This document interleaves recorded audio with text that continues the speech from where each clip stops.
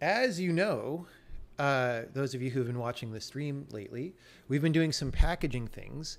And the first time we packaged together the game, we ended up with almost 300,000 files. And we've been working on packaging for a few days and consolidating the data in the game. And now we've got it down to just under 50,000 files. The game's not done, not even close. So by the time this game would be done, it might be 10 times as many files. That's a lot of files, right? And in video game development, we have strategies for mitigation of that. And it's usually packing data into a fewer number of files.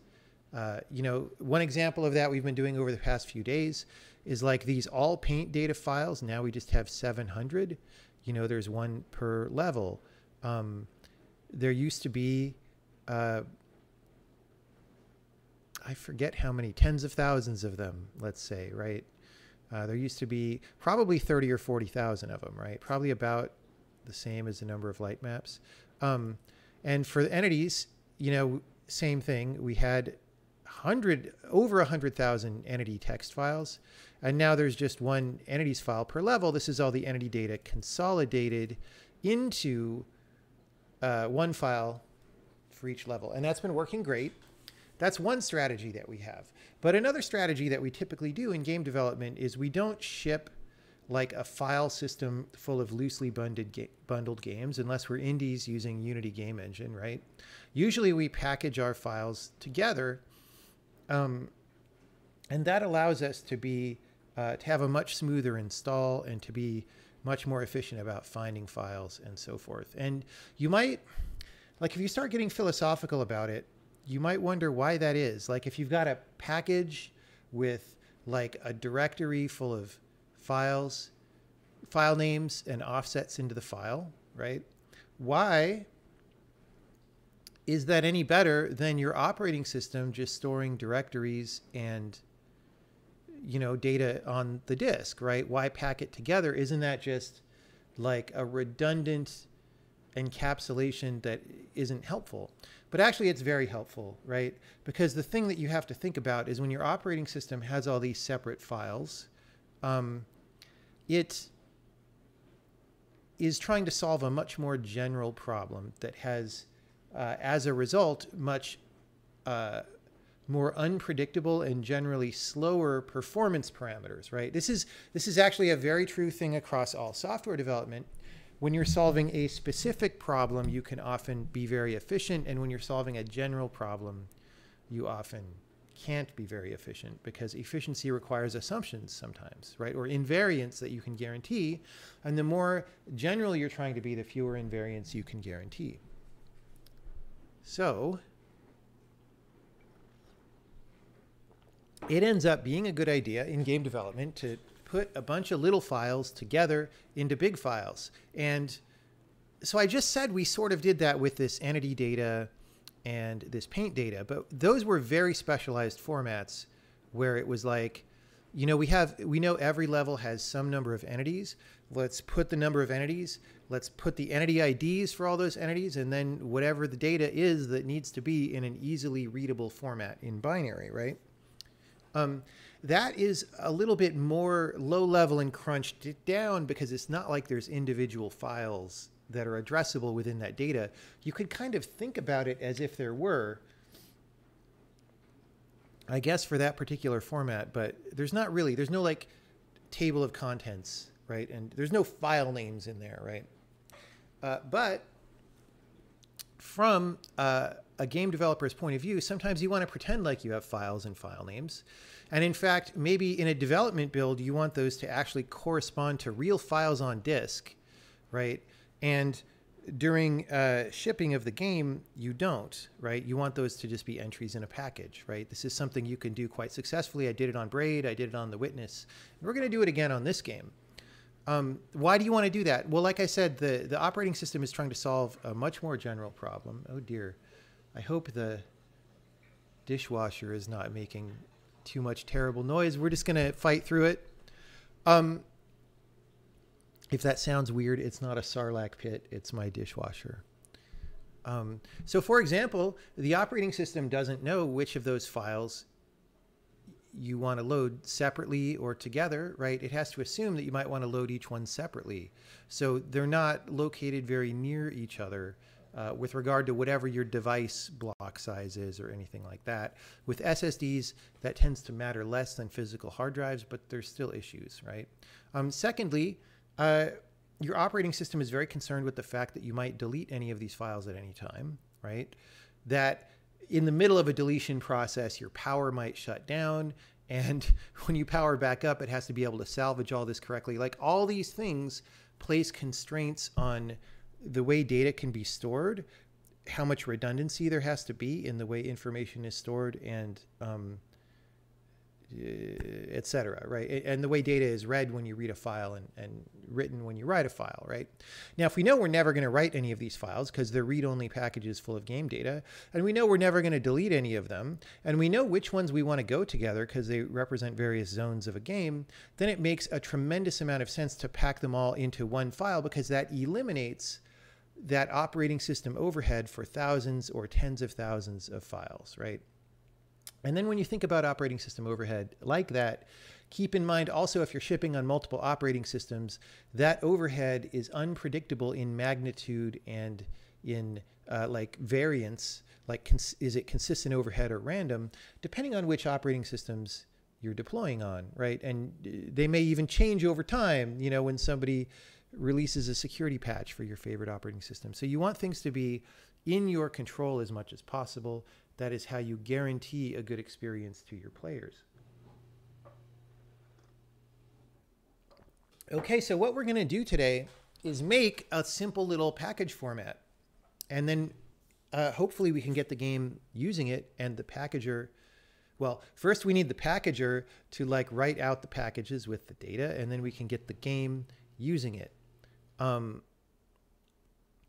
We'll see. That might be a little too ambitious because it's nighttime, but we'll see how it goes. You know, like I said, I've done this before on a couple different games, and I'm about to do it again. Actually, I didn't write the package format on The Witness. Somebody else on the team did, but you know, we used one. But I wrote two on Braid actually, because I switched. And for this one, we're just going to write one that's very simple, and we're going to make it available to the users of the compiler as well, right? And so we're just going to kind of start from scratch and do this. The way it's going to work, okay, so I want to provide good functionality to people, but I also want to be reality-based about the way computers work today, right? Because that can simplify the API, for example, right? Or the intended use case of the package. So a plain fact about computers today, PCs, is a development PC probably has a lot of RAM. I don't even know how much this one has. It's maybe 64 gigs. Let's find out. It might be less. It might be as low as 16. Let's see. How do I find out the RAM? 32 gigs. I was in the middle.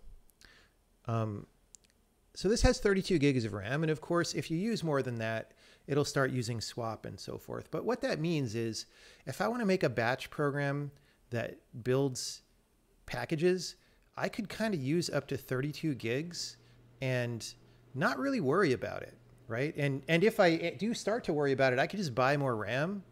RAM is pretty cheap. Let me look up.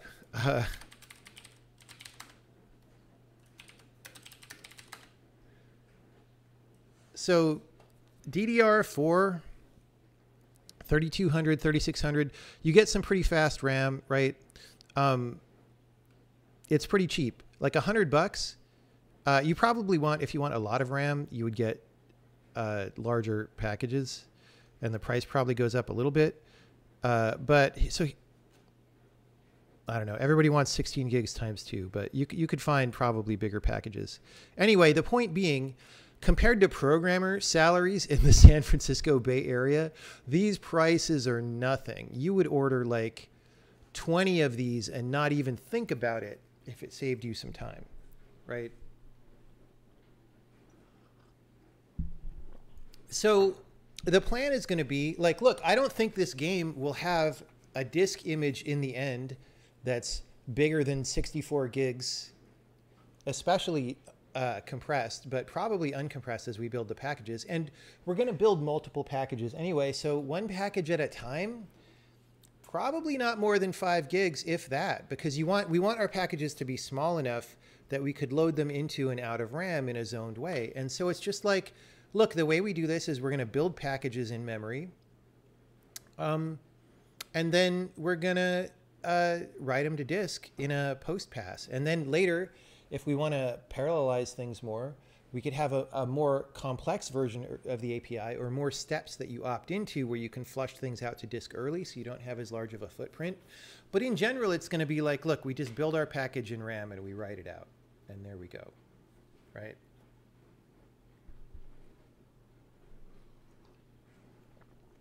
Okay. So let's get started. Like, this is literally a greenfield thing.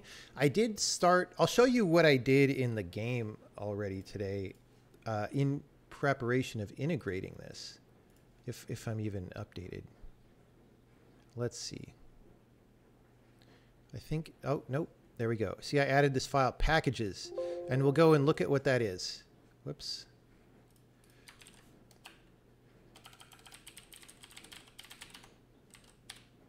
Packages. All right. Is really nothing. This is like the interface between the game and whatever the package system is going to be. I was like, okay, maybe we're going to mount packages when we start up and they pretend like they're in the file system, and then you can look up file names, and instead of looking on disk, we look in the mounted packages to find them, right? So you would call get file from package to do that. Literally, these are just stubs right now. Package is void, but I just started doing this to be like, what kind of things would the game want, right? So if I go to Vertex Paint, normally, let me see if I could find a read entire. So read entire file is a thing that we use all the time. Again, because, so the old style Unix way of doing file IO is, oh, I want to start reading a file. I'm going to read it one line at a time from disk and like try to parse it or something. And then maybe if people are fancy, they try to mmap it or something. But again, your machine has so much RAM and your files are so small that that's really not a good modern way to do it. So the file primitive that we use almost all the time is read entire file, right? We just read files and then we do stuff with them. And so if we're loading one of these paint datas, we just read the whole thing and then we do whatever we're going to do with it, right? And then we free the data.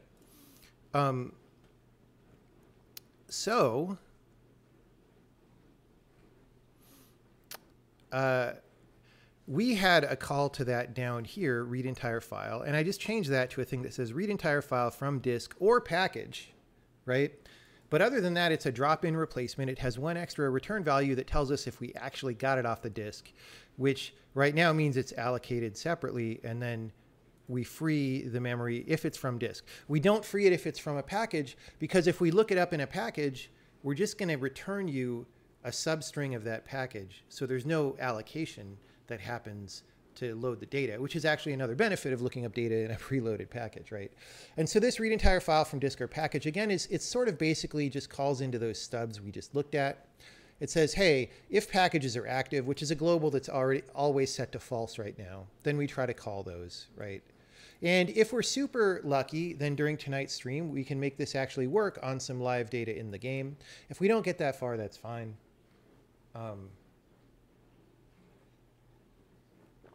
Etc. I feel like I'm going to drink a lot of tea. Any questions about what I've said so far? Because we're going to start programming now, and I want to make sure that all the context is there. On-topic questions about what I have said, please.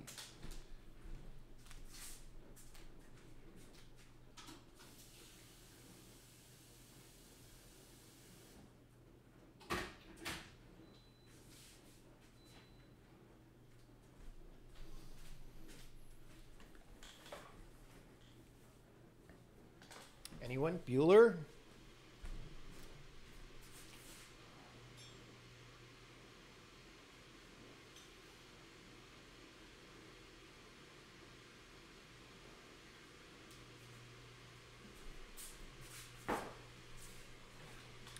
Tea water's boiling.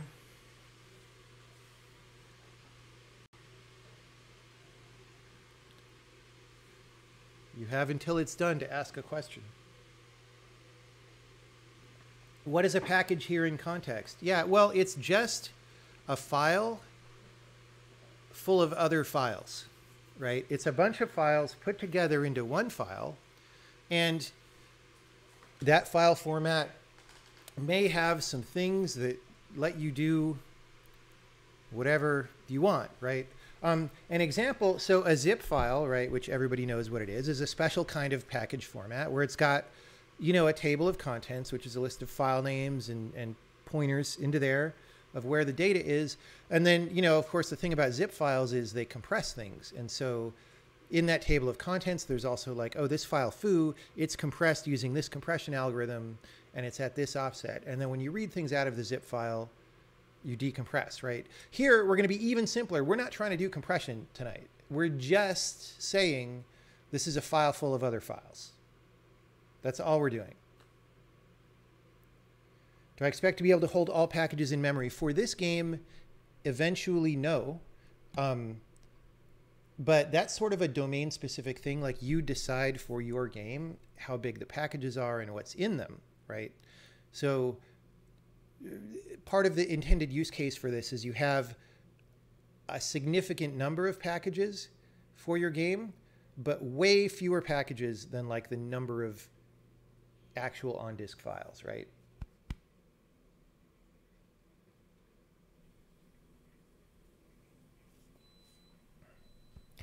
Now, we might add compression later.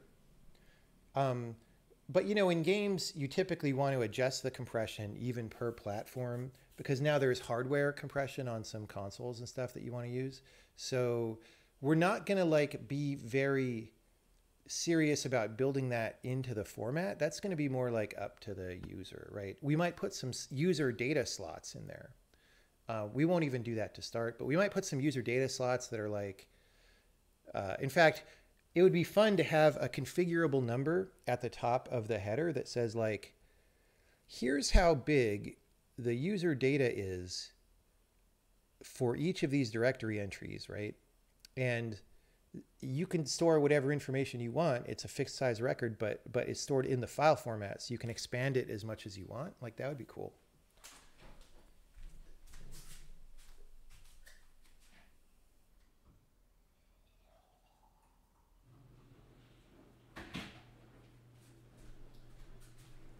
Okay, the water is boiled. So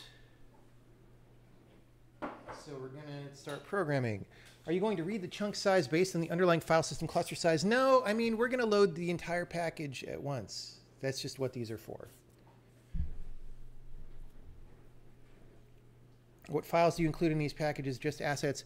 Whatever is in your game. So in this case, light maps, which are like texture data, materials, which go on meshes, you know, all these entities and the level data, like levels, or sorry,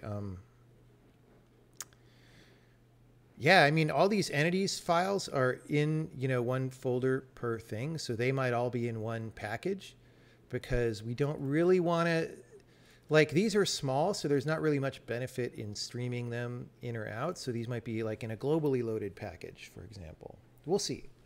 You know, we can decide later what goes in which package as well, right? Okay. Let's start programming. We're going to make this a module that all the people who are in the compiler beta can use, right? And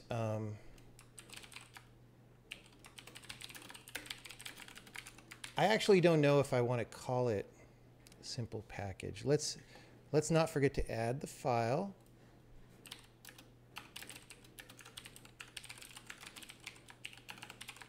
And you know what? I think I want to make, I already did the wrong thing. Because I think I want to have examples and a data file that represents a correctly written package and stuff already. So we're going to make this, instead of a single file module, it's going to be a folder.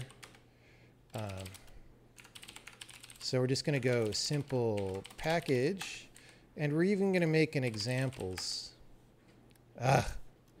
Examples. Is it rmdir? Is that? Yeah. Okay. So now this, let's just kill this file. Modules, simple package, and then module is the file that gets loaded.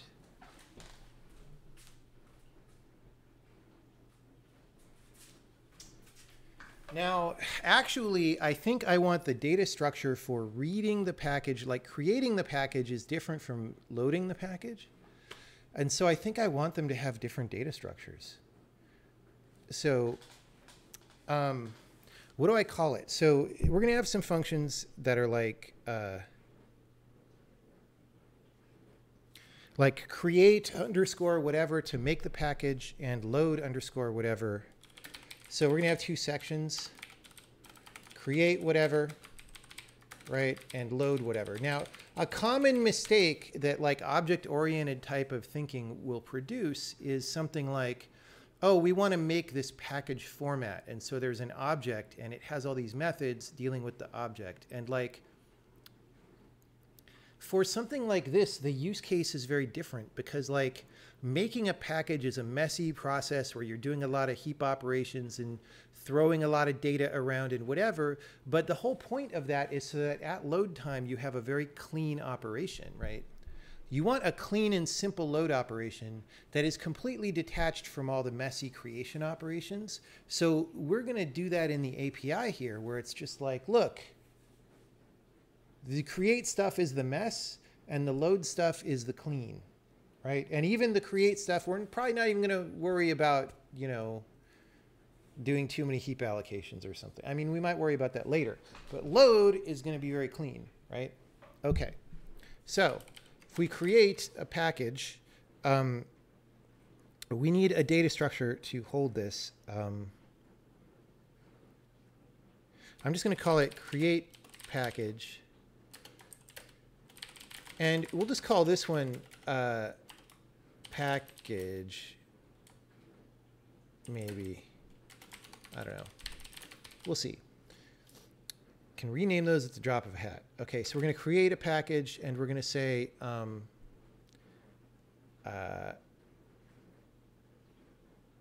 going to have an init. Now, in this language, we generally do this thing where you have an init function for stuff. We don't really write constructors because the idea is you don't want to have to, like a lot of languages think as soon as you have something like this, you put it on the heap. We don't think that way. You might have an array of 1,000 of these stored flat in the array. And so you just call an init function on them to start them up, right? We have this dinit, which is a weird name, you know, but that's sort of what we landed on so far. We could put using here to make it act a little bit more like object-oriented. What are these going to do? I don't know. Maybe nothing. Actually, they'll do things. Now, what is in a package? Well, there's some data in the file, and then there's a table of contents. And that's generally how these things are modeled, and we're going to keep that.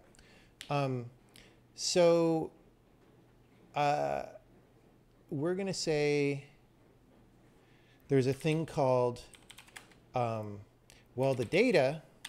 And we already have a structure that's good for this. It's the string builder, right? To do that, we need to import.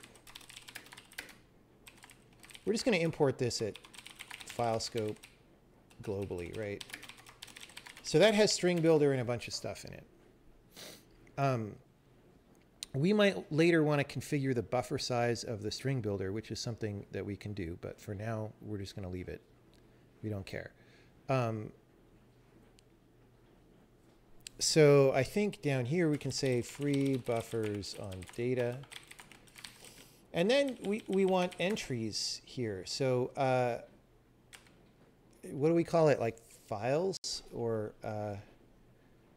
entries, let's just say entry info, and it's an array of these.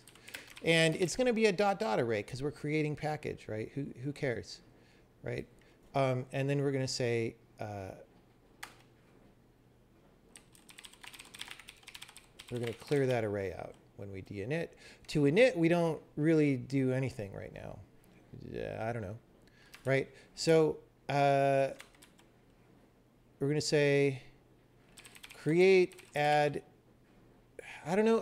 I was going to prefix everything with create, but we already didn't do that for init and d'init. So let's just not. Fuck it. Okay, so we're going to say add.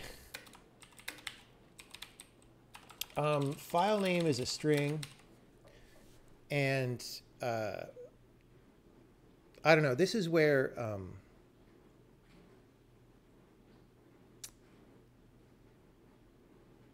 if we're going to do user data and stuff,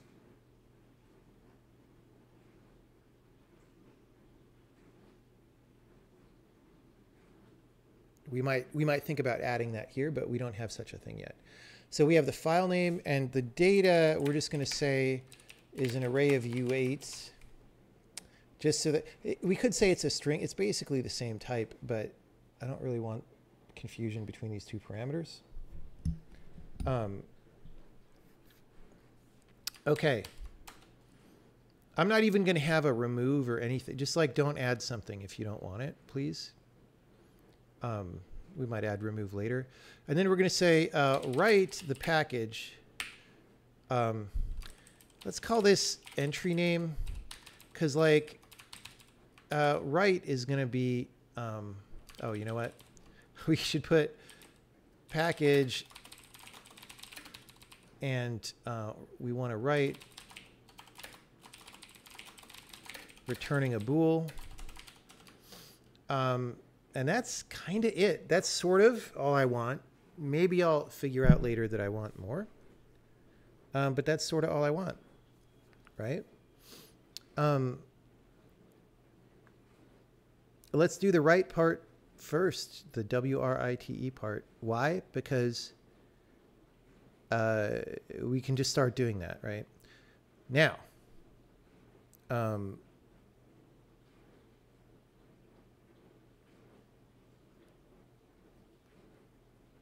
yeah. Okay.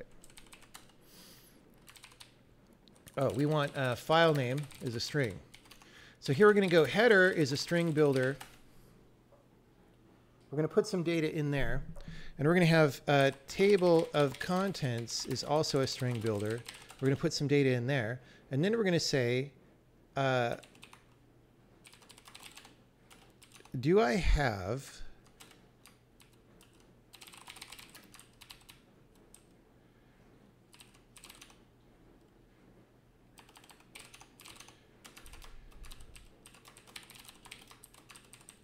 is it just in file?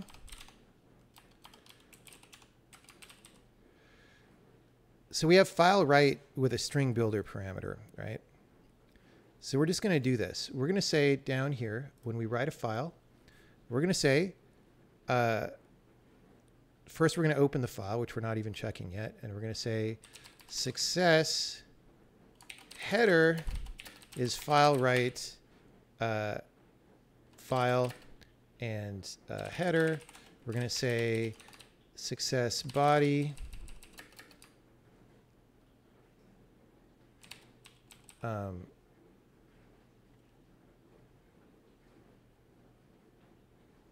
I mean, this always, yeah.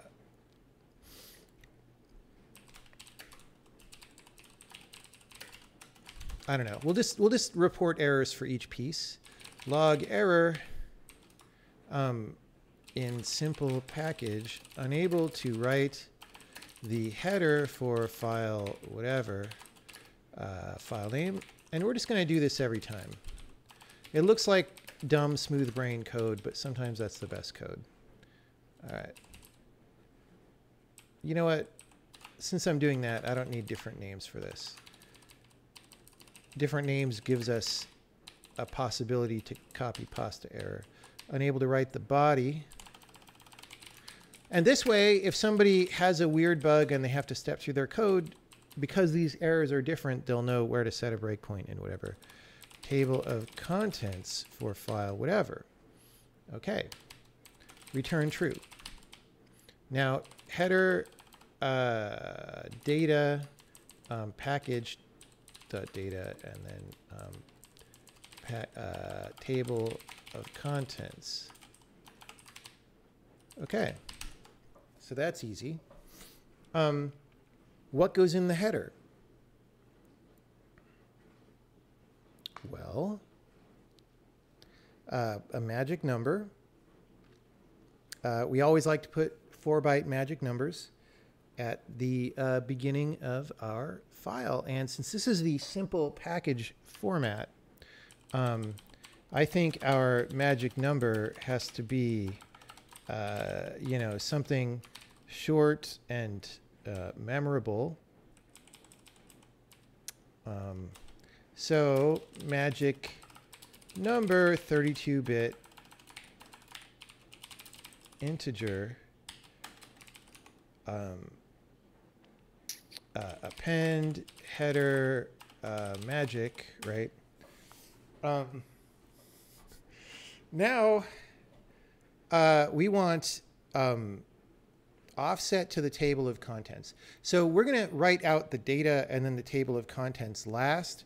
This is a trick that people use because if you want to append file to the format, which we're not going to do that right now, but if you want to append, then you just have to read the table of contents, write the new entries at the end, and then write the new table of contents, as opposed to writing out a whole new ginormous file, right? It's just a design decision that helps things out. So offset to the table of contents, 64-bit unsigned from the start of the file, 64-bit unsigned integer. So we're going to append, is it append? So we append string, append, so we have byte. Oh, okay. So I'm going to copy over a function that we have. Where did I put it? It's in serialize. So here's a polymorphic put function, and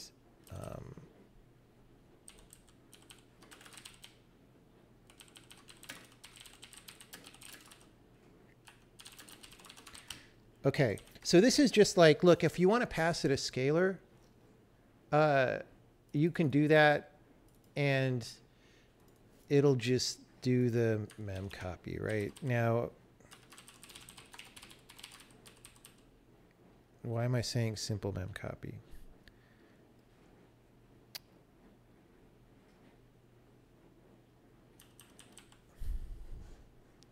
That seems silly.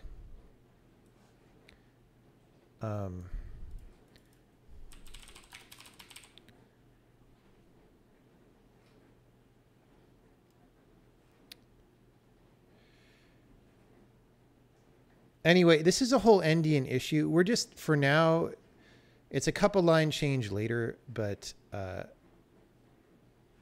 we're just going to pretend that both the source and target machine are little endian, right? The file format is going to be defined as little endian. Is this, do I have this in a module? Is that why I can't find it? What is going on? Oh, it's in String Builder. What is this? Don't, unless you know the buffer has been initialized, there's enough space. We actually put a mem copy. That's like really not necessary.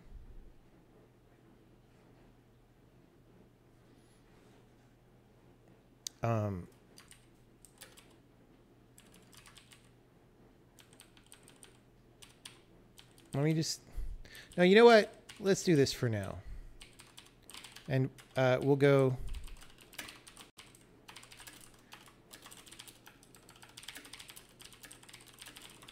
Because, like, you don't need to do a memcopy here. I don't know why I did that. It's probably just the code evolved over time. We're just going to hard code this because in the compiler, we don't really have an official way of telling your program what this is. We could make this a module parameter. We're just not going to worry about it for now. Like, we're just going to do the basic thing, and then we can come back later. Need a way to change this based on target CPU. Oh my God, my T's been steeping forever. Let's take care of that.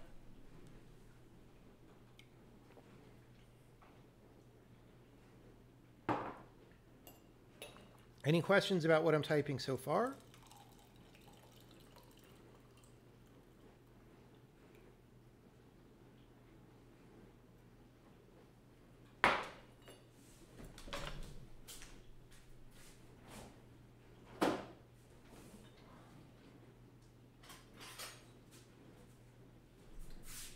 Get some real good honey again.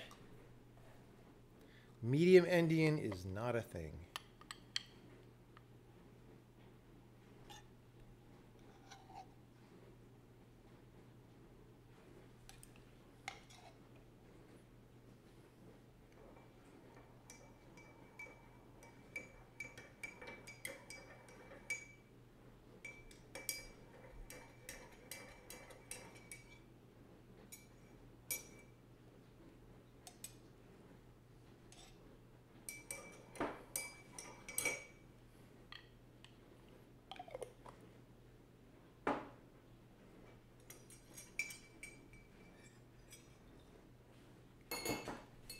I didn't put enough honey. I want more honey.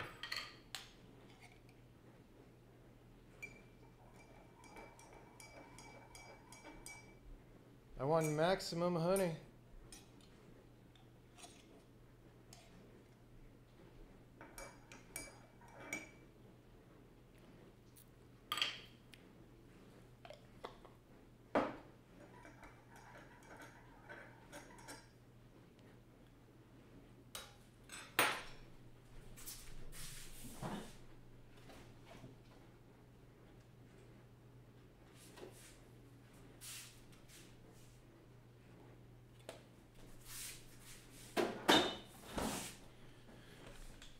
Okay. Why are we putting some copy pasta in there? It's just, this is an easy way for me to put integers in the string builder. This probably should ship with string builder, but it doesn't right now.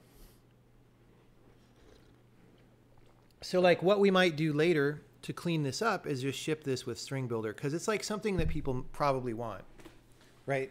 What this says is like, look, if you want to pack like a 64-bit integer or a 32-bit float, then if you're little endian, because you probably should be little endian in your file formats, if you ship video games, that's especially true because most of our target architectures are little endian. And what that means is if your file formats integers are the same as your target architecture's integers, you don't have to do anything to swap the bytes, right? You only have to do that on systems that don't match.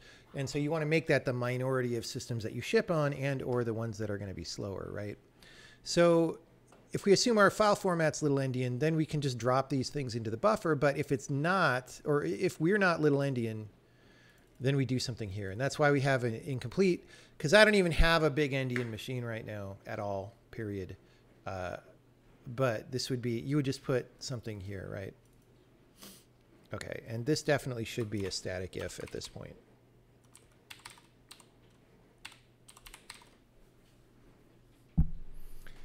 Okay. First 2 to 4 bytes. No, we're not going to have variable endian in this file format. I don't think that's a good idea. Although we could, we could. Let's make a flags word. Okay. So here's what we're going to do. We're going to go flags word 32 bits. There are no flags currently, but if we wanted to designate an endian,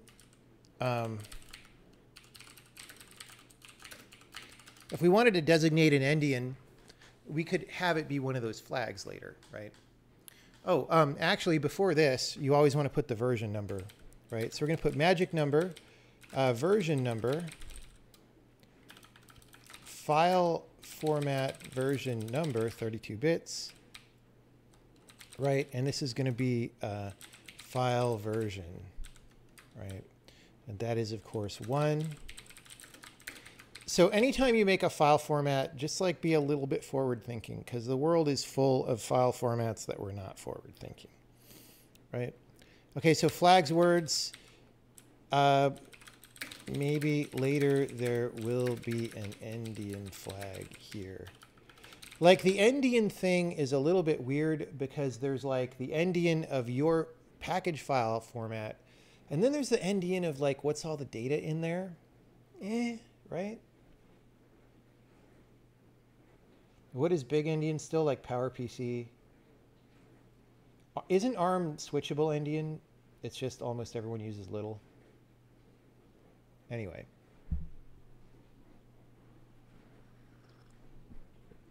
Like the world is kind of converging on little endian over time, I think.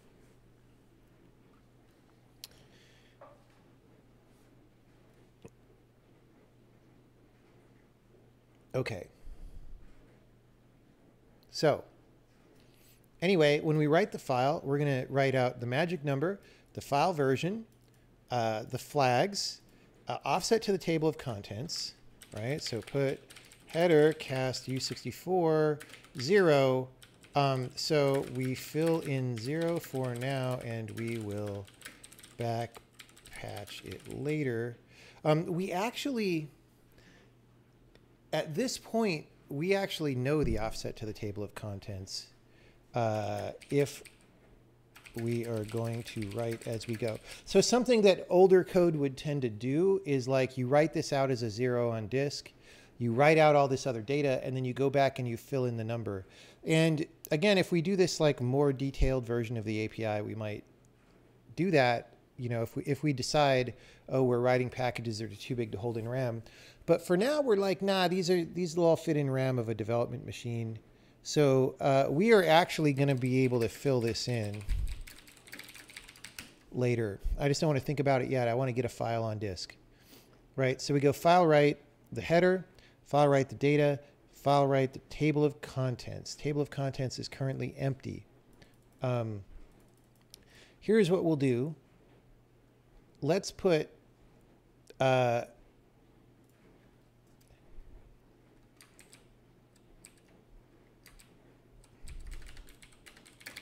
table of contents. It'll start with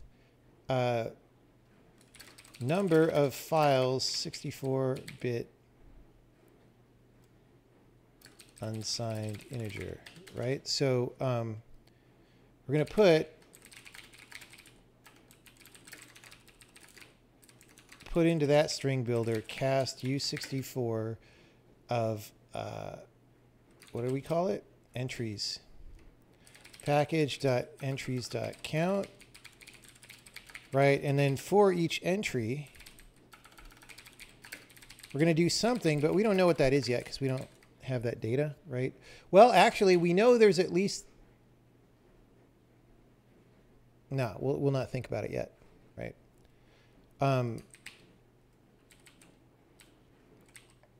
Okay. So then we do file write. And there we go.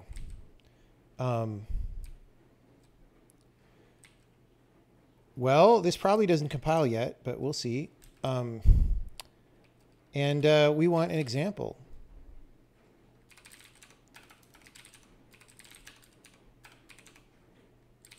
We're going to make an example called create with an E, actually.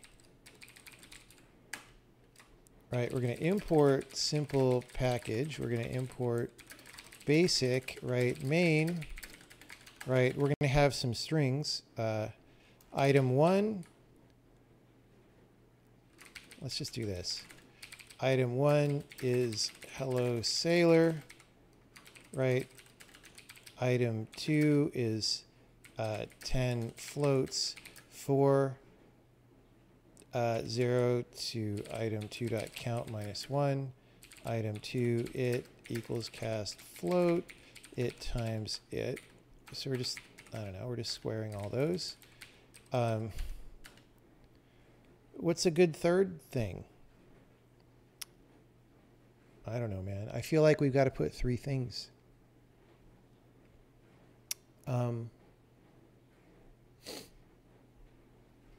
I kind of want to put a different data type and not just string ints. Let's have the floats be item 3. Let's have item 2 be a 100U8 for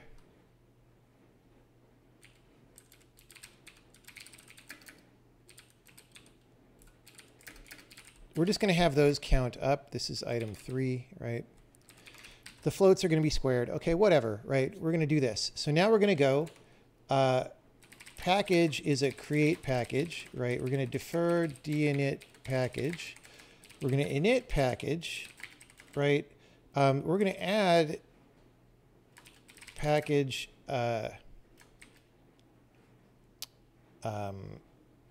item run tree data item 1, right?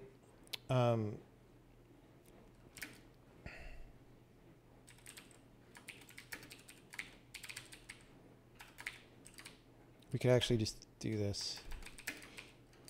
We're going to add that. We're going to add this is item 2, and we're going to add package I don't know, item 3 unimaginatively. I don't know if I can do this cast implicitly. Let's see. So now we're going to write the package test.package. All right, cool. Let's not forget to add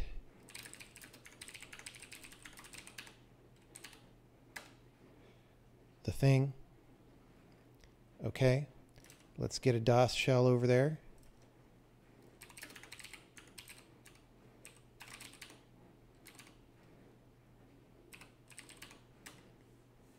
Okay, and then we're going to compile create.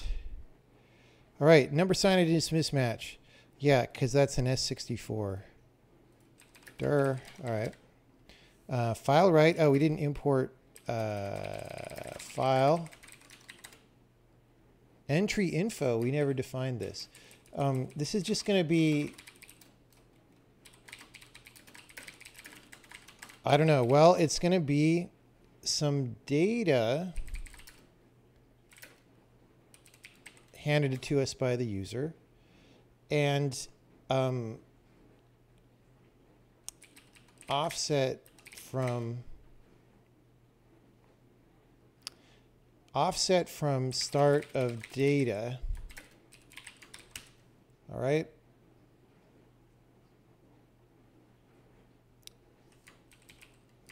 It's going to at least have those things. File write. Really?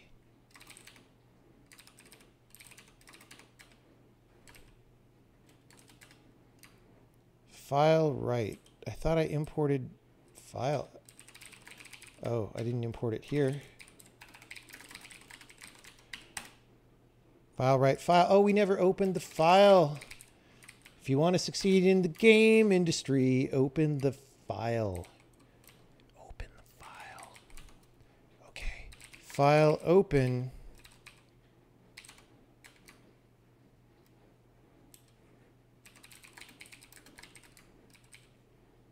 And we're not even going to defer close. Oh, yeah, we are. Okay. File open. File name. True. False. True. Success. Oh, file success. Colon equals, right? If no success, log error in simple package, unable to open whatever for writing. File name, return false. Okay. These maybe should be flags eventually, I feel like, but they're not. Okay, so we now have a file. We're going to defer file close file.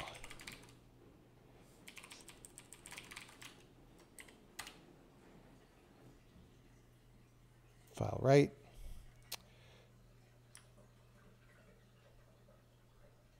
Yes, yes, yes, yes, yes. Yes, yes, yes, yes. Oh, all these. All these. Okay, create. Boom. Dir. Test.package, 28 bytes. We have succeeded in the games industry. Kinda. Little premature to declare that, I admit, but simple package, examples, test.package, simp, a, it's a simp, and then zeros for all the other things. That's great. That is great. How's it going, everybody? Have you succeeded? Have you succeeded? I have. Okay, but you'll note now our example, our package here doesn't have any data in it, right? Let's delete other examples because we're not delete them, but clear them out of Emacs so we can get to this one faster. Yeah.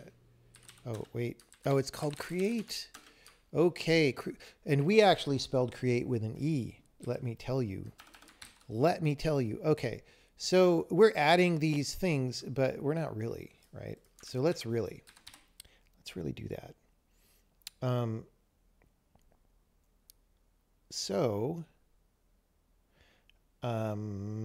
Module. Oh, we've got so many modules open. So many modules open. Simp. I want to at least autocomplete simp, so let me close that one. Okay.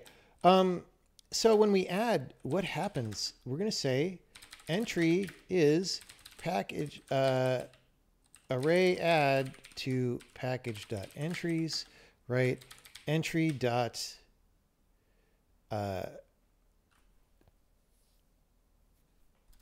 data equals data, and then we're not even gonna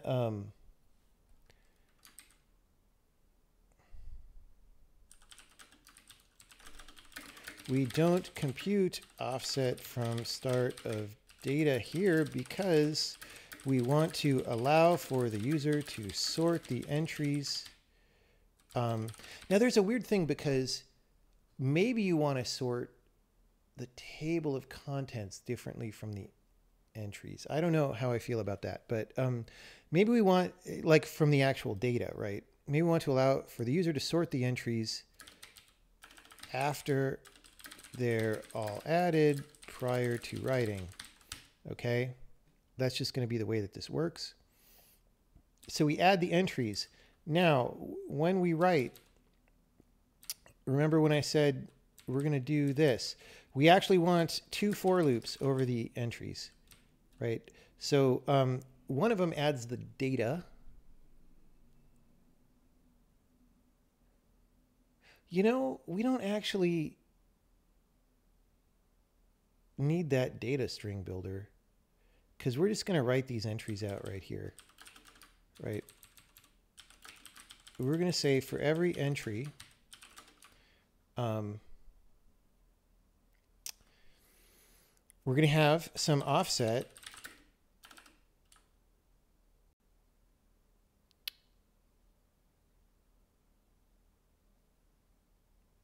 and I'm going to keep it offset from start of data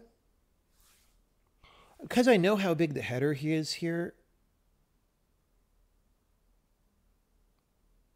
No, you know what? Let's just put offset. Offset from start of file. if we want to change that back, I was going to like add the header size to the offset later or something, and we're not going to do that. Okay. That's going to start at 0, and we're going to say,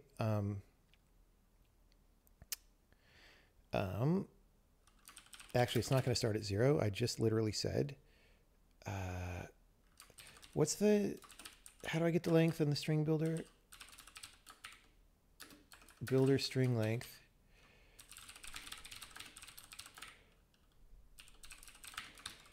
Okay, for every entry, we're going to say file write, file cast string. We're going to say success is that cast string entry.data. And we're going to say if not success, log error in simple package. Oh, you know what? Each entry is going to need a file name as well. And we can put that in the error message. Unable to write entry number something with the name to the file, right? And this is going to be it index plus 1 and entry dot name, and we're going to return false. From there, yeah, we need a name here, right? And when we add the entry,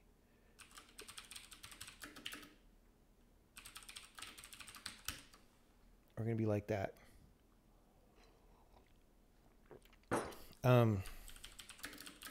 Entry name must remain valid until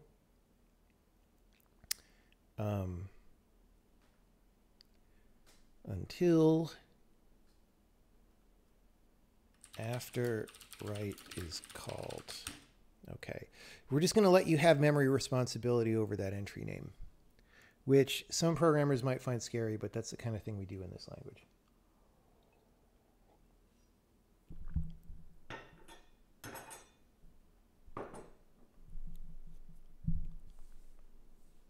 Okay.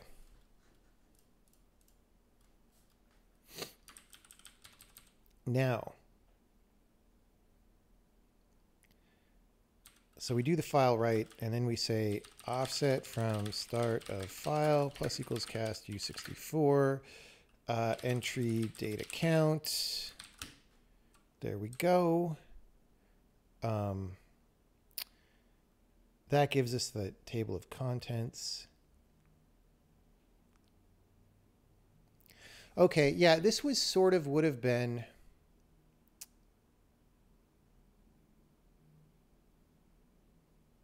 like we could do 2 packages over the entries to get where the offset of the table of contents is going to be. We'll deal with that later.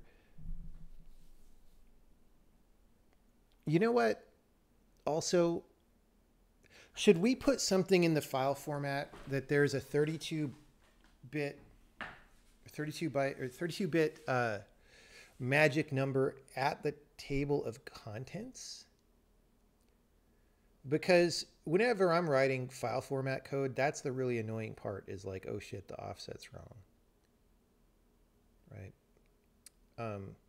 Let's even do that. Let's just fucking do it. Special magic number to help you know you hit the table of contents.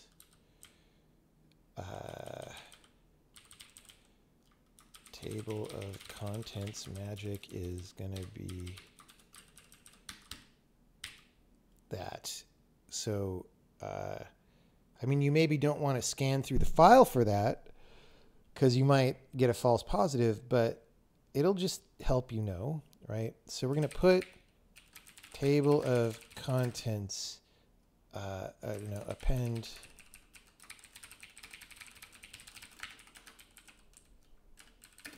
32-bit integer.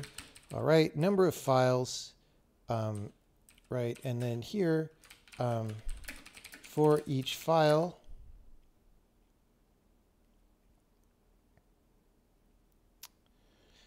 let's put the file name first. The file name with a 4-byte with a 4-byte length prefix followed by, see, we're not going to try to squeeze these down like too small. You could probably get away with 2 for almost everybody, but like, like why? It's just 2 bytes, right? I don't know. We'll see if we regret that. We can always have a bit in the header for smaller string lengths. For each file, the file name with a 4-byte length prefix. Okay, wait. Let's say it in the order that it is. A 4-byte unsigned integer indicating the length of the file name, followed by the file name, non-zero terminated. Actually, let's do it 0 terminated for the C people.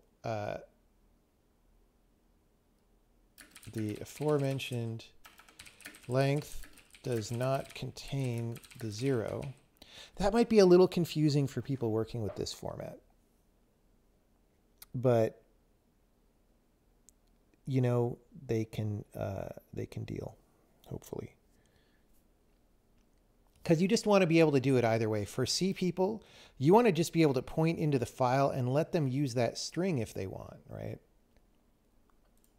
Okay, followed by an 8-byte integer indicating the size of the data entry, followed by an 8-byte integer indicating the offset of the entry from the start of the file. Like, wow, you know, it's already a lot of bytes per entry. But, you know, we can trim that later if we want.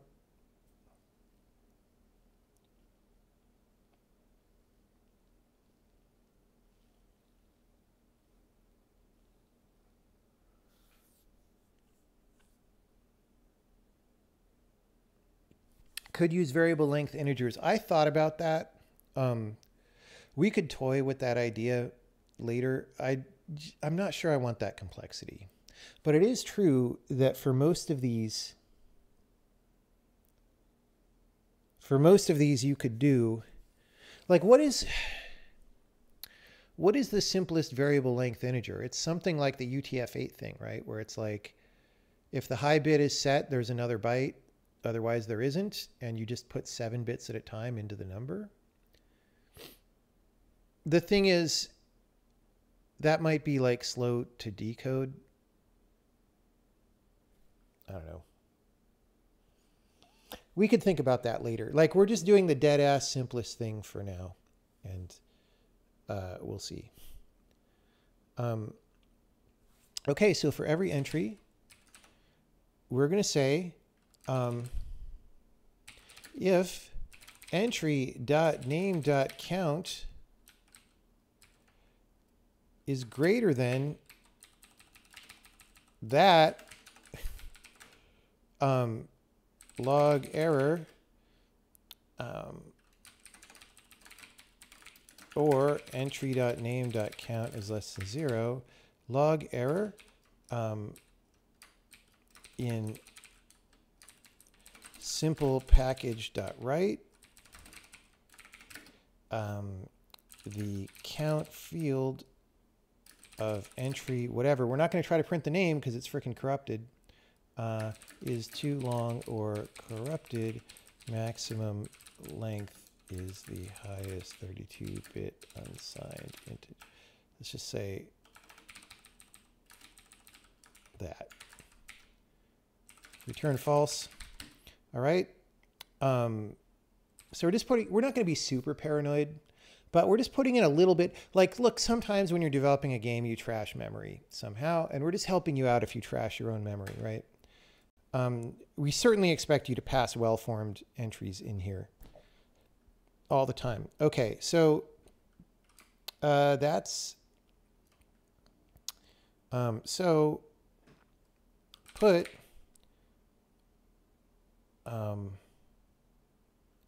table of contents cast U32 to entry.name.count, right? And then append entry.name.data, entry.name.count, and we're going to put a 0 at the end. Put cast u8 0. That's our 0 termination. And now we put the size, right? Put table of contents cast u64 package.data.count, right? And then the offset, what did we call it? Offset from start of file.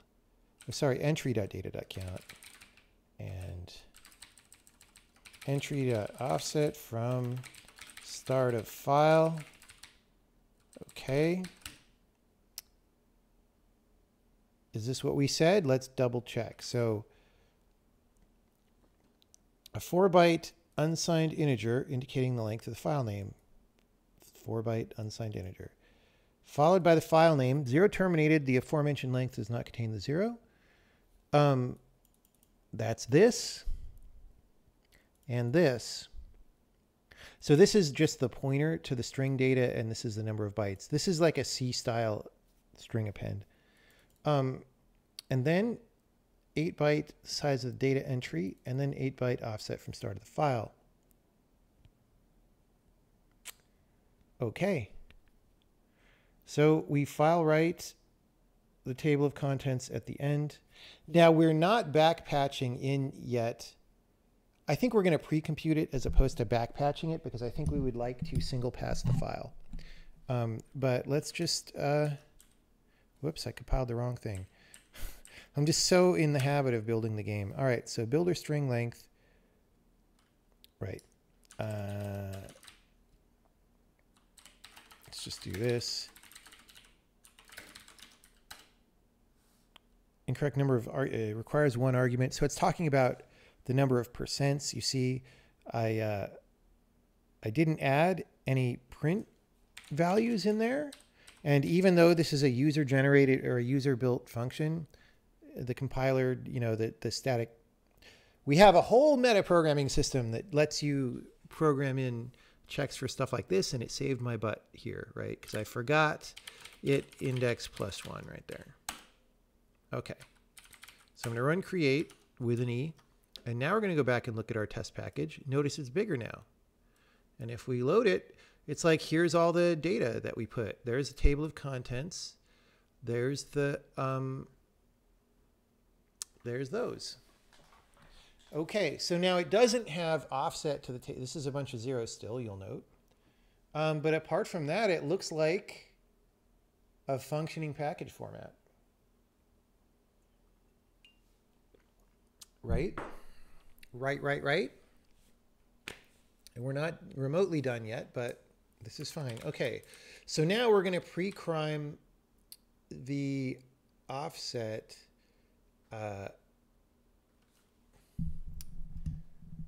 In fact, you know what? We don't actually write this to the entry, I'm noticing here. I hope somebody in chat noticed this. Lol.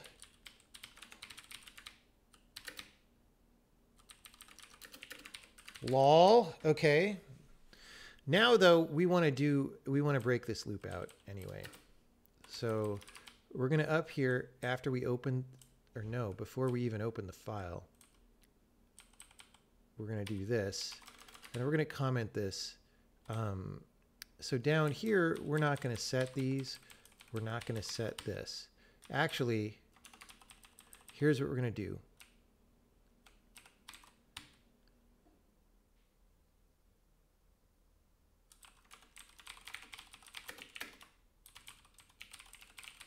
We're going to assert that the number of bytes we put in is already known. And then for each of these, we're going to say offset plus equals entry data count, right? We're going to assert offset is equal to entry dot whatever this was called, right? So that if we screw up, we'll know it. right? Very important to do this in your programs because, you know, often you might not screw up, especially as you get more and more experience, but at some point you will. And this will save you time. And it's self-documenting, right? It's like, okay, there's this value stored there that we need to match.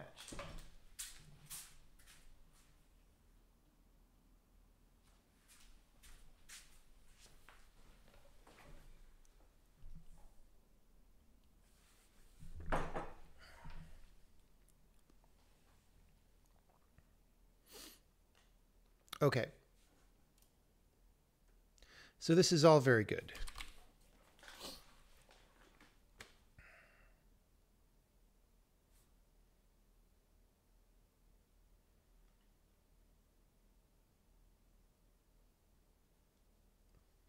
Are these packages used to load level data or save game data? This system is intended only for data that you ship with your game that is effectively read-only during gameplay. Okay?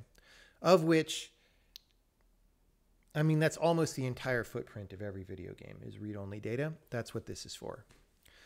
And because it's read-only data, like, you can make a great deal of simplifications around it, right? And that's how you get performance in a video game.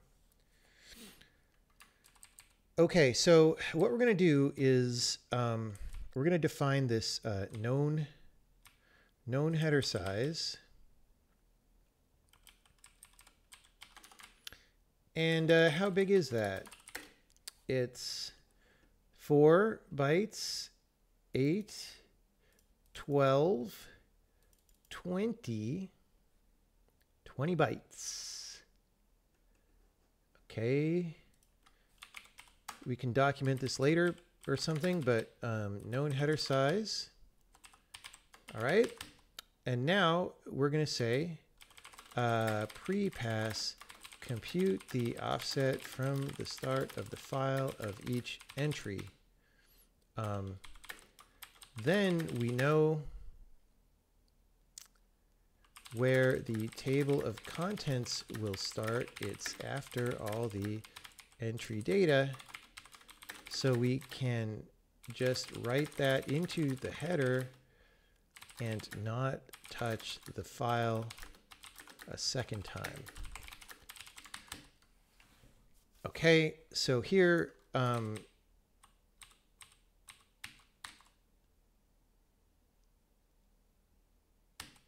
boom. So that's our pre-pass. And now, offset from start of file. Wait, do I still have this in my buffer? Emacs. Emacs, there we go. Emacs finally came in handy. All right.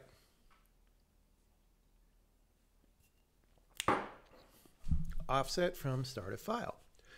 Okay, so this should write out the same amount of data as before, but like some things are filled in that were not. Oh, can't assign to a large value. Oh, yeah. Okay, we're writing to entry, so we need to take pointers. Number signed is mismatch. Wait, oh, yeah. We're signed by default. Same there.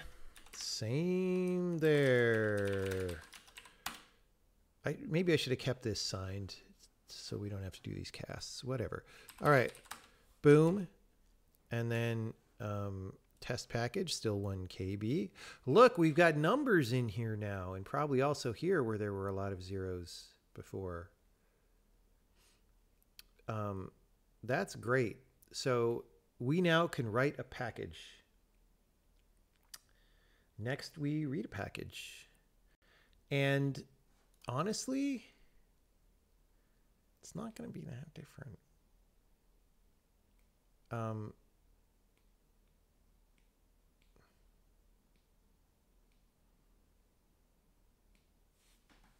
I mean, it's not going to have the string builder, though, right? Okay. Here's what we're going to do. We're going to say we have a create package. I mean, this might be parameterized with like buffer sizes and stuff. Who knows? This is probably going to get more involved. All right. A load package.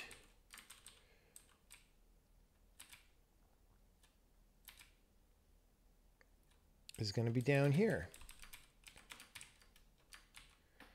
Let's call it load package. That might be a little verbose, but it contrasts it against create package, right? So you at least know that they're kind of two different things. What is this going to be? Well, it's going to be the data of the package. And we're just going to parse out the header. You know, we could have like actually filled this out and written it in binary, assuming little endian, right? Maybe that would have been the thing. But I maybe would like, I don't know, because sometimes it's just simpler.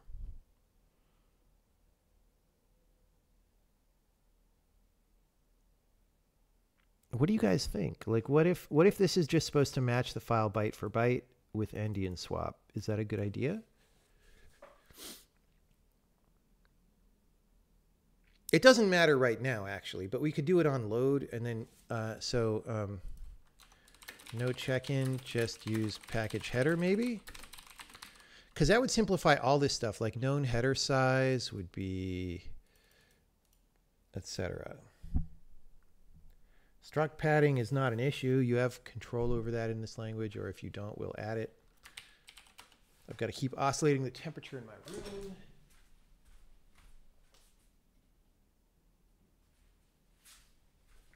It claims it is 62 degrees in here and is a liar. I don't know what's going on with them. Okay, so let's just say magic is a U32,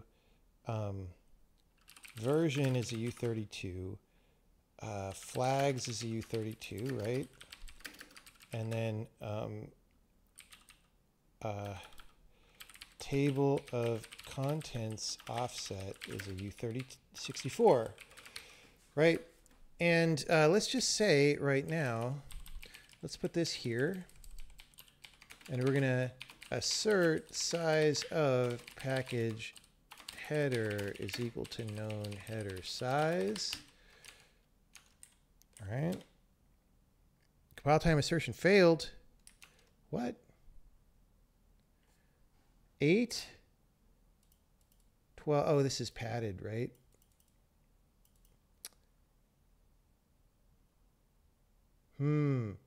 So yeah, that's the question. Do I have the ability to remove the padding here right now? We can.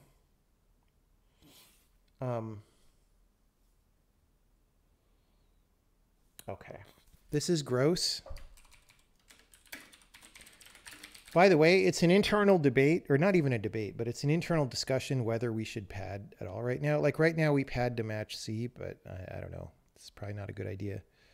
This is a gross thing we are doing to put the thing in the right place. And that is going to be junk is U32 place to junk, right? So we're just saying put it where this would go. That's kind of a hacky way to do it. Oh, it's still not working. Really?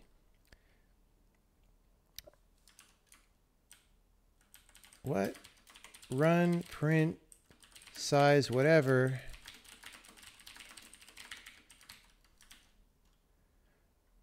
Maybe place is happening before alignment. Size 24.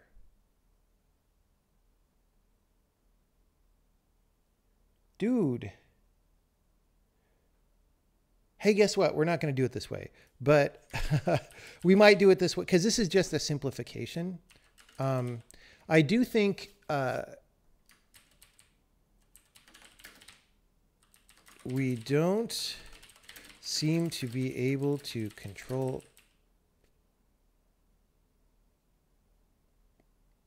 Wait, one more try. Can I do that? Dang it. Where did I put a... See, I almost never use this. Is this on a struct?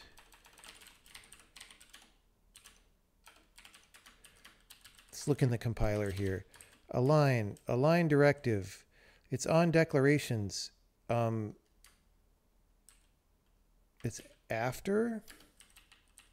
Why did I put it after? Like so many things are before. Size 20. All right, cool. So that's better than the gross thing that we were going to do anyway. Avoid padding on this member. Okay, I redeemed myself. It's fine. It's fine. All right. Won't it put it correctly if you just keep junk? Why even align?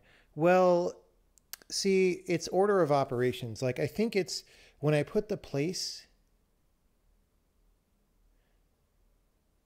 See, I want it where junk was, and I don't think that's actually possible right now using place because like place puts you somewhere and then alignment happens after that, which doesn't seem good to me, but it's like not really an issue that we'd come up before. I think place should override default alignment probably. Let me write that down.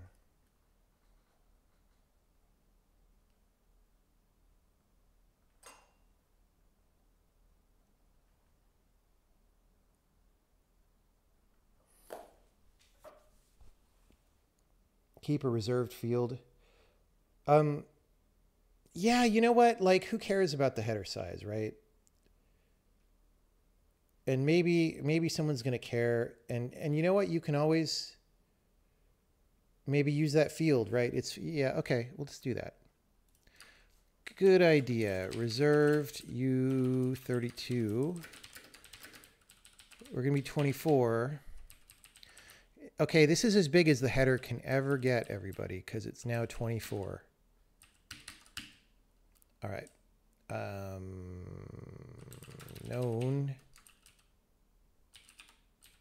Known header size. So now we have to reserved right a 0. Like people always want more space, man.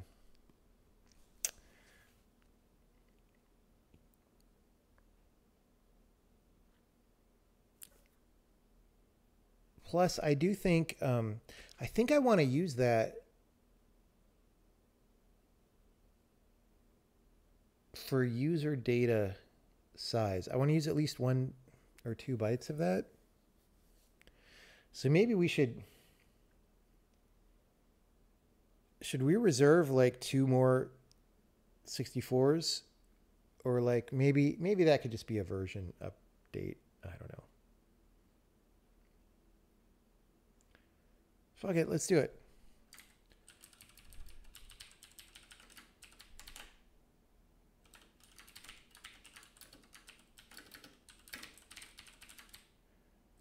That way we have room for growth without having to bump the version. Or like it's yeah, okay. We would bump the version if we started using that anyway, but like it would be less to worry about.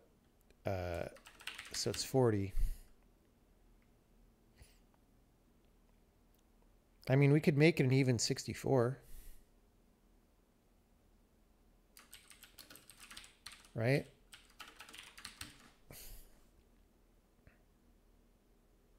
Wait, that's 56.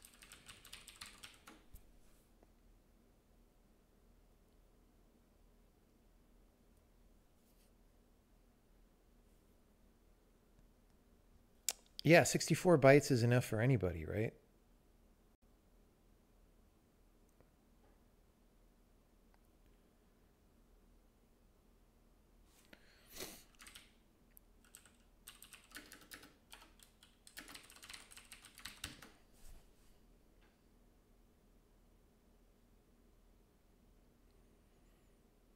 Okay, let's make sure we got this right. 1, 2, 3, 4, 5, 6, 7, 8, 64 bytes. All right, cool. Cool. Great.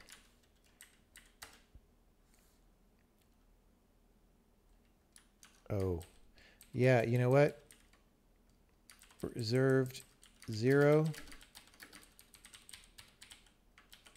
1, 2, 3.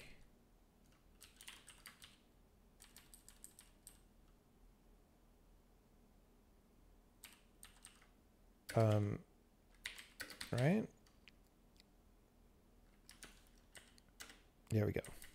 See, assertions are your buddy. You don't want to fumble around like a scheme programmer trying to figure out what the fuck is wrong for 6 hours, right? You just want to know. All right, so this is all good. I mean, it's time to start reading it, right? Okay, so load package. We're going to say, now again, we're going to assume that you have the memory for this. This isn't going to be a new package on the heap thing, at least not for the package header struct. Like the data we're going to load, and you could probably override the allocator before calling load if you want to. So we're just not going to worry about any of that right now. So we're going to say load. We could also later make a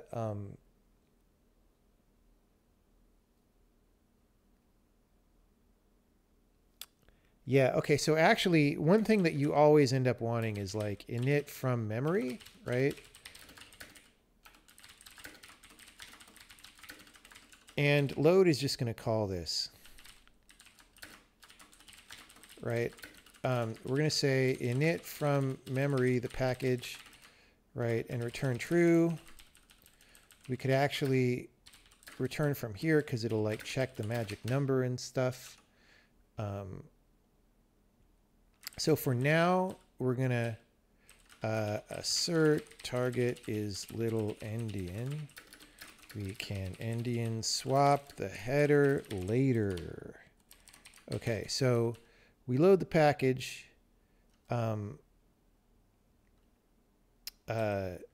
Data success is read entire file. Oh, we need the file name, right? File name. If not success, log error, simple package.load failed to load file name, whatever. Okay, return false. Great. We init from memory and return result because that might return false. Okay, the reason we split it up this way is because often you just have some memory that you got by other means. And maybe, maybe you want to put a package in your package because you heard you like packages. Like, I don't even know what, right? All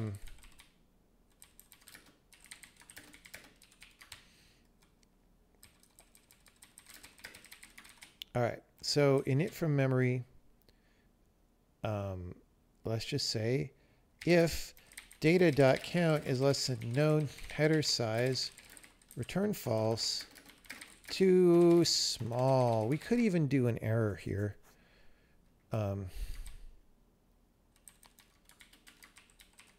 Log error, package. We could pass the file name as well. Name for debugging. And, maybe people don't pass that. Package whatever is too small to even contain a header.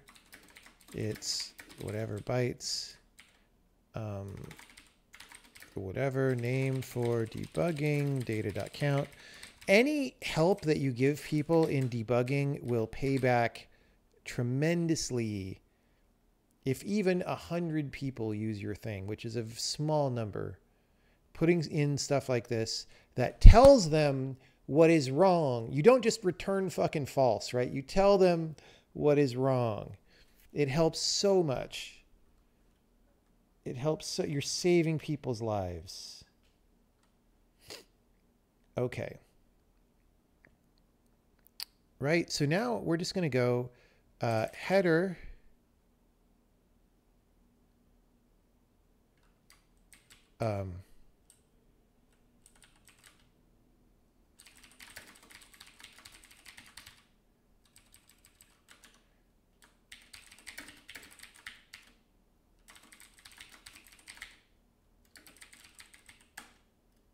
right? And then we're just going to cast that pointer, and then we're just going to say package dot header equals underscore header. Now, if package header magic, let's do this.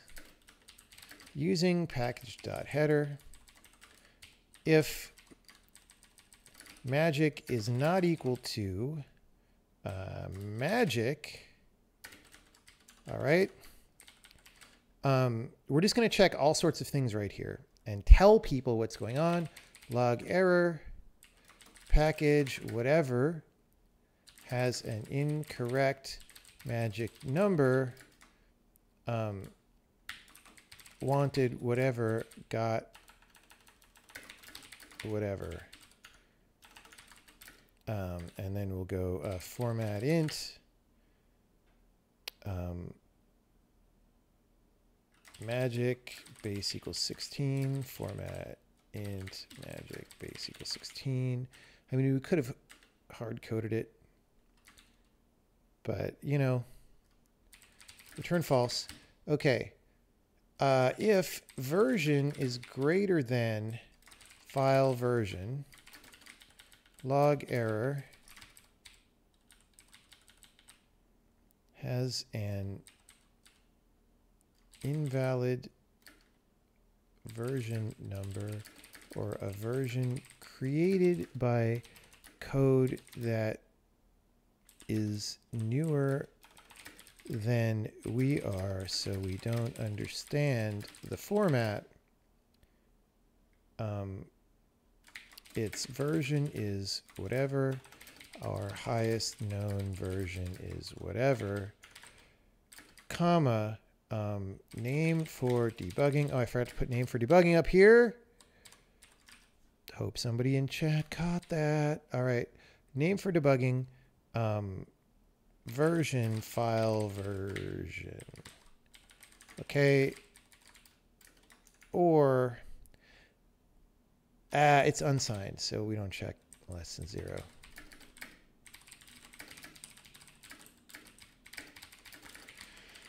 Okay.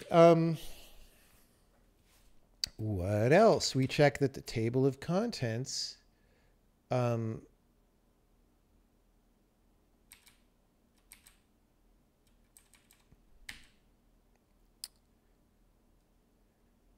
are we? Package header. Table of contents offset. If table of contents offset is greater than or equal to, because if it's equal to the file size, there ain't nowhere for the data to go. Okay, log error, package, whatever, has an invalid table of contents offset. We'll just name the variable what it is. It claims to be whatever, but the file is only whatever bytes long, right? Name for debugging, table of contents offset data.count. Okay, so that's just some checking that we do. Now what? Well,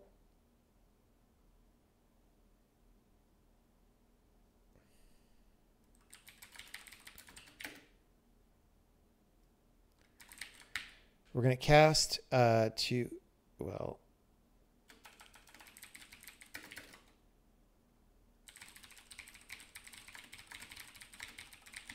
we're going to do that. Oh, you know what? We can check that magic.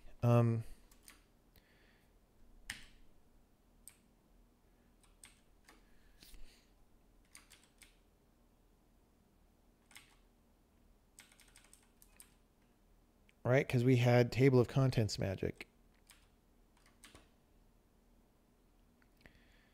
So should I do this with a struct again, is the question.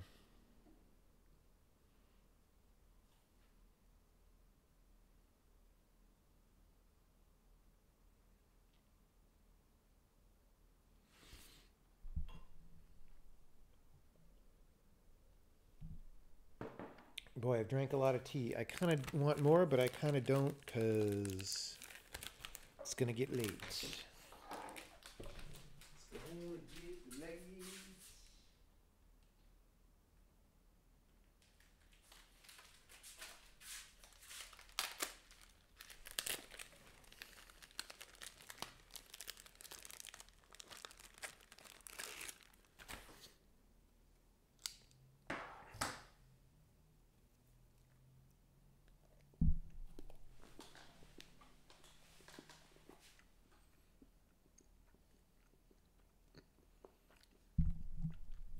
So my two options are I make a little struct or I copy the little get function like we had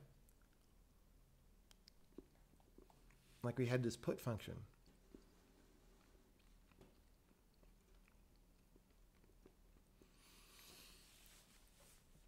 And I might be tempted to do the struct, except that one of the things that I was talking about was having flexible user data per table of content entry. We haven't added that yet. But what I would like is like when you start the file, you say, hey man, here's some extra data, right?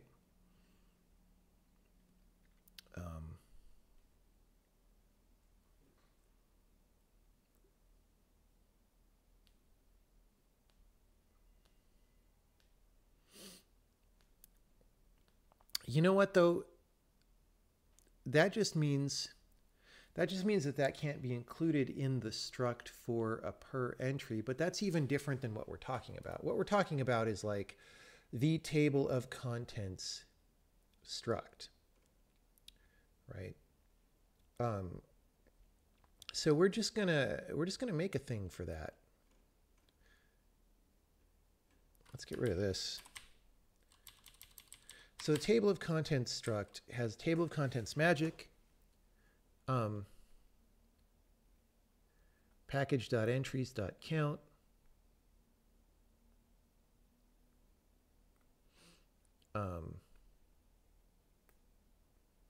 that's it. We could also put some reserveds in there though, right? Isn't that a good idea? How about if we pad that to 64 bits?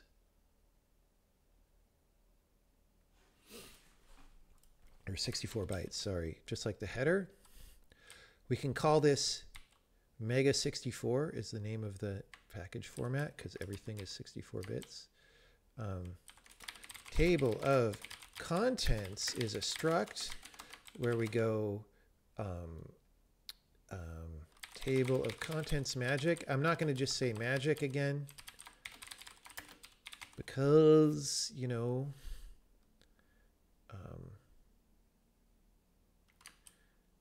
we could even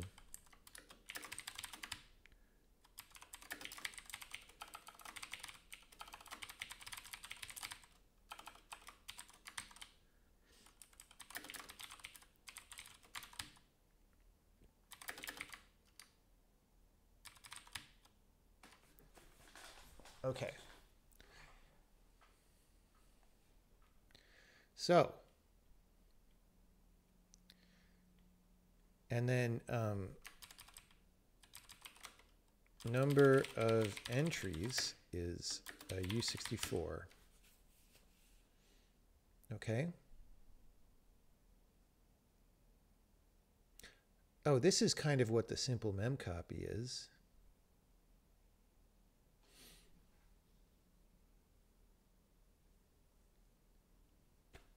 Anyway,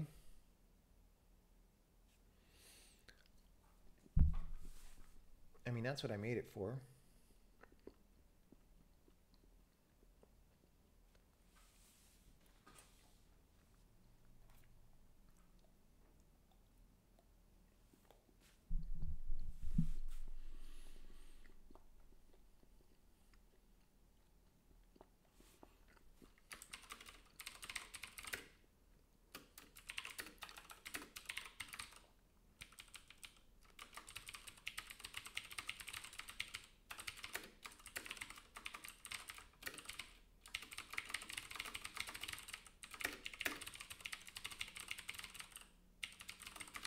Okay. Cool.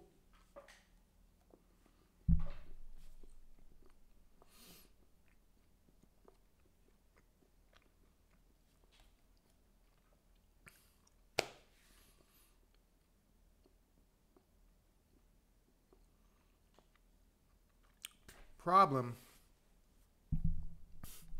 These magic numbers are actually strings right now. And if we want to do the header thing,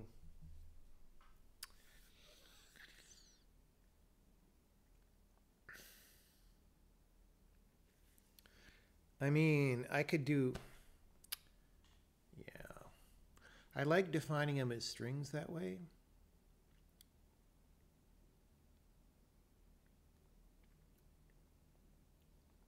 We could use a run directive to like write it as a string but convert it. But like, I don't know if that's worth it. You know.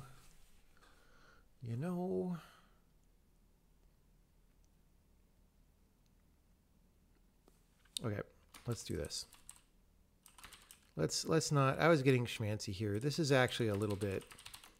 Let's just not do that. It's a little bit presumptuous. All right, so here we're going to go.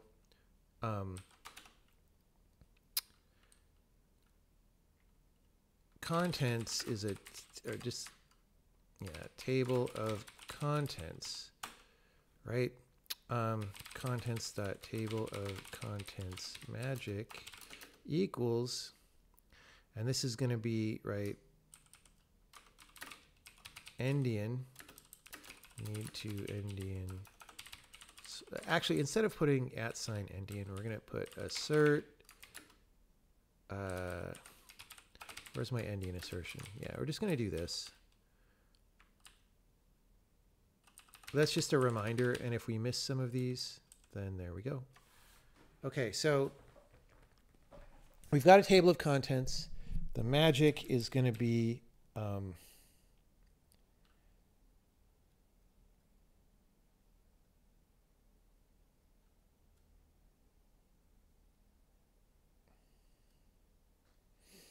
I mean, I could make a macro for this.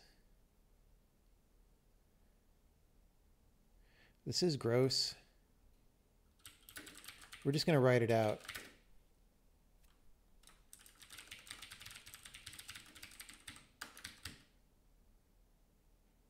Kind of gross.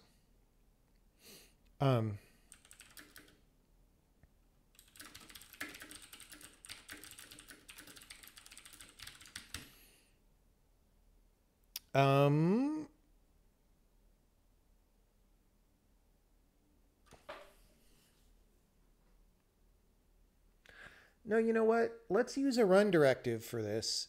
And like, let's just make the compiler fast, right? Right. That's okay. This is the policy. This is the policy, is just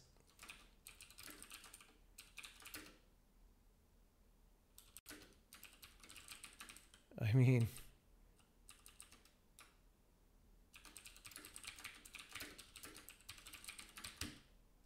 right? And we'll just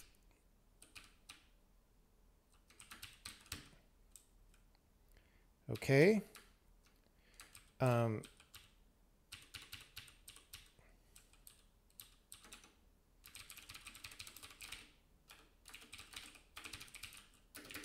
The number of entries is this, and then we're going to make a little helper. Whoops.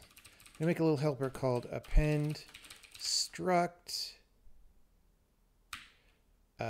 builder contents, right?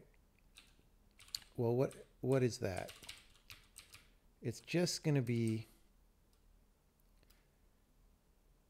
see, this is weird because it's like this simple memcopy, but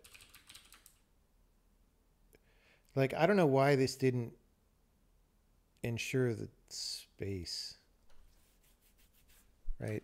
Anyway, let's just do our own version here because I don't, this feels to me like a little bit the wrong place.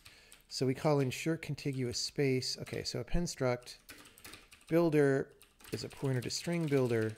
Contents is some struct or to append. All right. Now ensure contiguous space builder size of t. All right. Assert pointer not equal to null. Like if you couldn't ensure that, something really bad happened, right?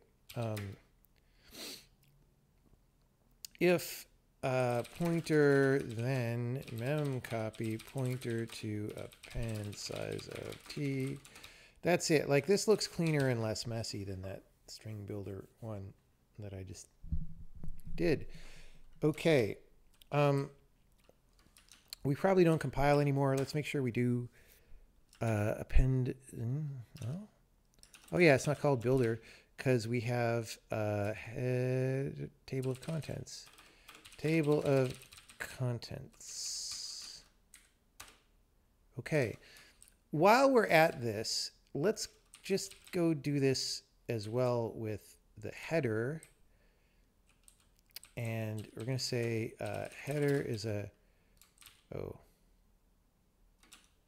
H is a package header, right? And we're gonna do that, but we're gonna go header.magic is magic, header.version is file version, right?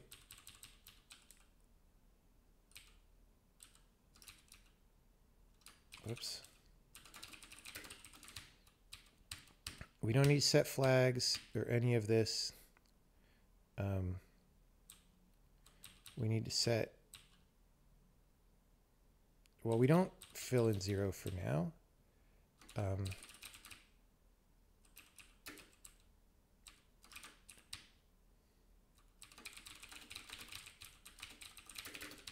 right.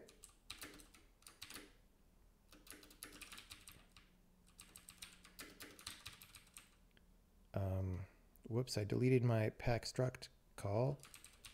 So we delete all this.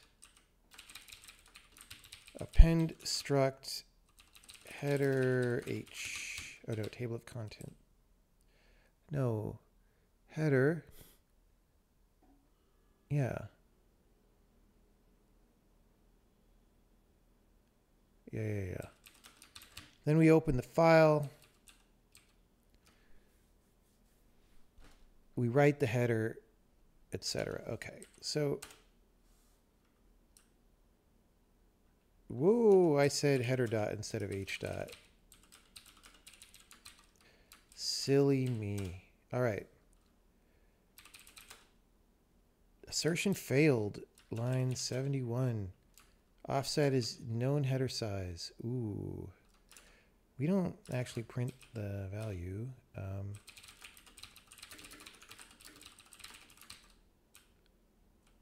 Did I mess up? Because we know the size is right.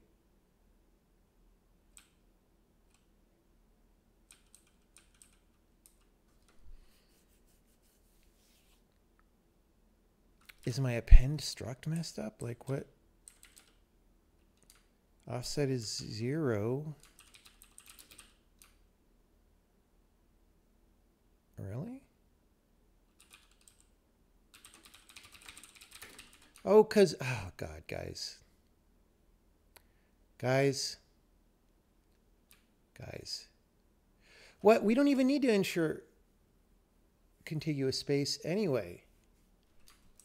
What am I even doing? We just go append builder because we're going to write this out. Okay, my brain was in a different place and we're bringing it back. We're just going to append builder to append size of t.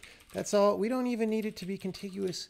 What? So the problem there was I was doing the mem copy, but I wasn't advancing the size. All right. Append to, right. So we need to cast pointer U8 that. Okay. Great. Great. So if we pull our package in, hopefully it's not messed up again. Yeah, okay, we see the A here. We see a lot more reserved bytes. That's why there's more zeros. But it looks like I see the data. I see the datas. All right, so now let's go back to reading. I just wanted to change the writing out to make it a little simpler here. So we're going back to reading.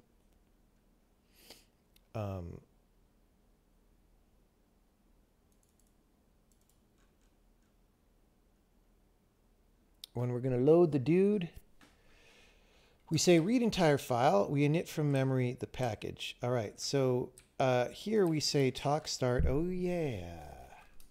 That's where we were. Table, okay. So we're going to say talk is cast table of contents. This, okay. So, and here,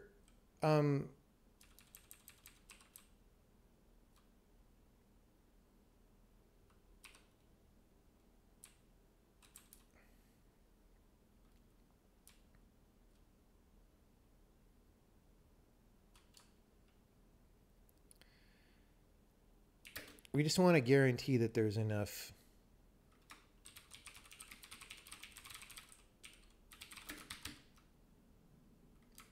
space. So now we know we can do this safely, right? So if talk.table of you know what?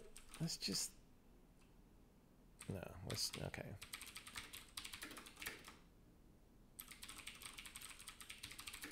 Log error, we skipped to the supposed table of contents. Okay, in package, whatever. We skipped to the supposed table of contents at offset, whatever, but did not find the magic number there that we expected to find. We wanted whatever, but got whatever. Okay, name for debugging. Let's just give this a real short name. So we can use it again. Name for debugging, offset, table of contents magic, talk.table of contents magic, but we're gonna go base equals 16. Format int. Format int. All right. Return false. Okay.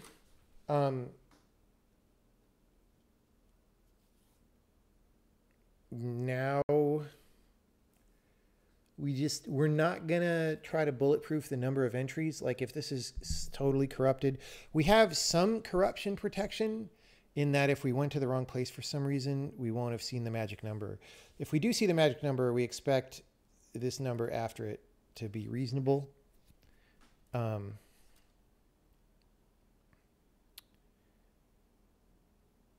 Okay, anyway.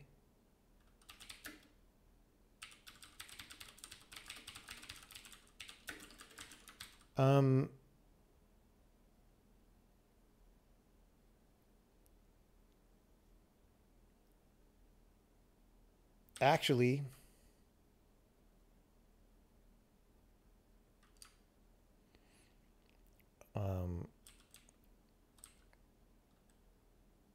we could make another struct for the entry, right? Because that's what we would start looking for here.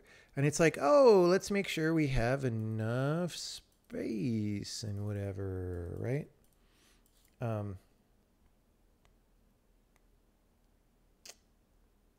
Yep.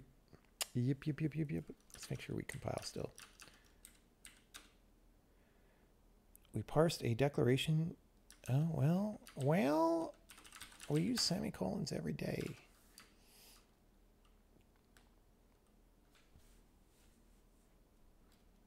I wrote numer. Oh, dude, this function isn't getting called, so we didn't notice that because it's lazy. Let's go to our, let's go to here and let's have a write package and a read package.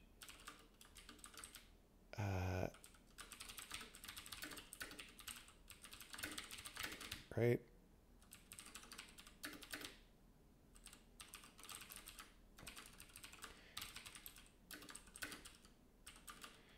Write package, file name, and read package. Okay. So this is our little program. It's not 50,000 lines long like Microsoft sample code, written by the summer intern. And we're going to read the package. What do we say? Well, we say load package, right? That's a package. We're going to say init from file, right?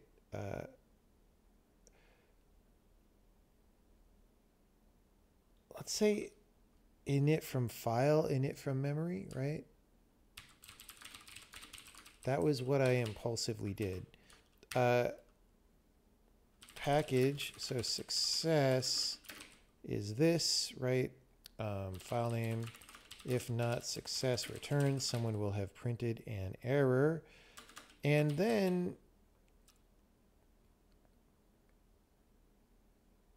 this is going to be create entry info. We literally, wait. Yeah, we literally never use it, but right there. So that's fine. And we're going to have like a load entry info. Or should we? Actually, no, because you're going to want, like so far, there's no reason to make them different.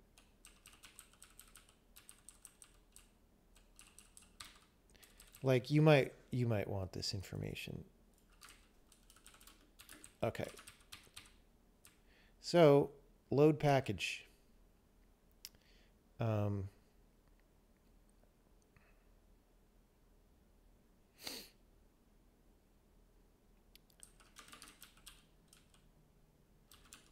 Table of contents is a table of contents, right? And entries is going to be an array of entry info. All right, so here we're going to say print package has whatever entries. Now we don't know what's in them yet, but we're going to print that. And here we want to set this. So init from memory is going to say,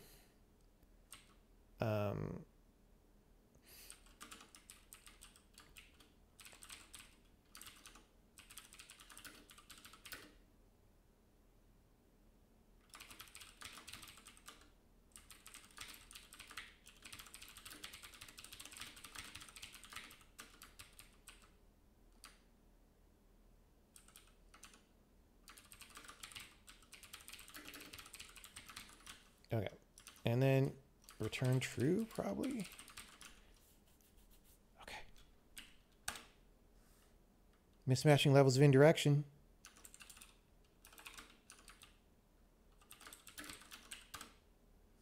Array resize. Oh, because it's, yeah. I should have used S64, dude. We're not going to change it right now, but come on. All right. Entries is not a member of table of no, not talk.entries. Package. Did we call it package? Yes. All right. Create with an E. We skipped to the table of contents at offset 188, but did not find the magic number there that we expected to find. We wanted 74. Okay, I fucked up the magic number. And it also shouldn't be 0. The magic number is not 74.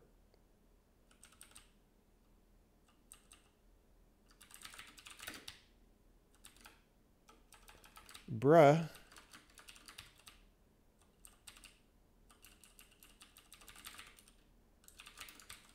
Like, I guess we could probably const evaluate this eventually, but I don't think we do currently.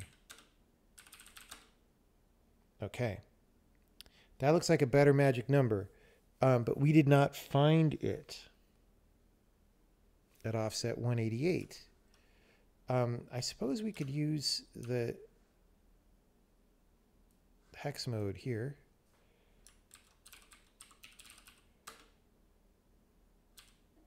So this is frickin' hex. All right. 188 divided by 16 is 11.75. I don't know. I don't know what that is. Let's just ask. Okay, here actually. So 21636F74. 21636F74. Okay. That's fine. It's probably at the wrong offset though. Can Emacs tell me what the offset is? How do I know? B something. So 188. Does this do hex? It's got to do hex, right? Programmer. Oh, of course it clears all the numbers. BC's quest for tires. C, D, E, F. Yeah. So it's in the right place. So the loading code is messed up.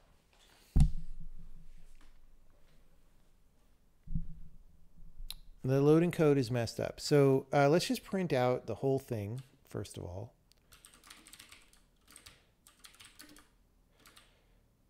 Oh, shit. Guys, do you see what's wrong? Do you see what's wrong? This would be fine if we did not copy C conventions for pointer addition, but we did, so we went way too far. Package has 3 entries. Revert buffer. Oh, God. This is completely unusable mode. All right.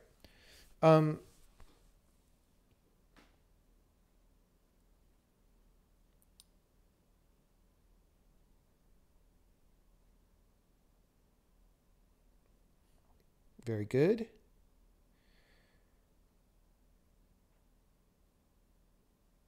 I kind of feel like now is a good 5-minute brain break. So the next thing that we're going to do is parse out the entries, but I want to get a drink out of the fridge. Any questions on what we are doing so far? So far, simple package format. There's the package. There's the package with some datas, with a little face. It's a little nose, crooked nose.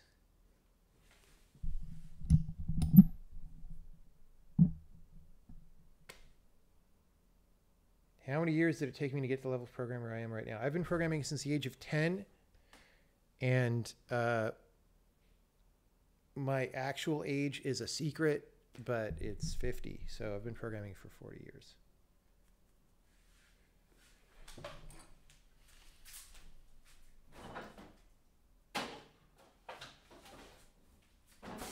Sag.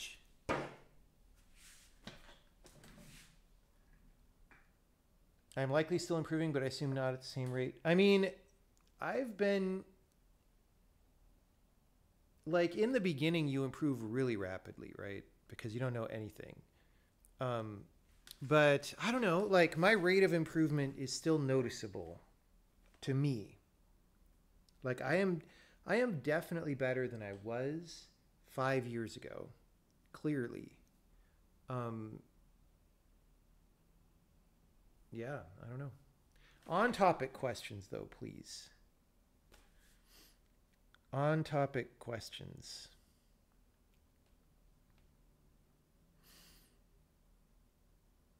Turning 50 the day after you turn 20 is rough. I know, man. There's some pretty bad symptoms to some viruses going around. They'll do a number on you.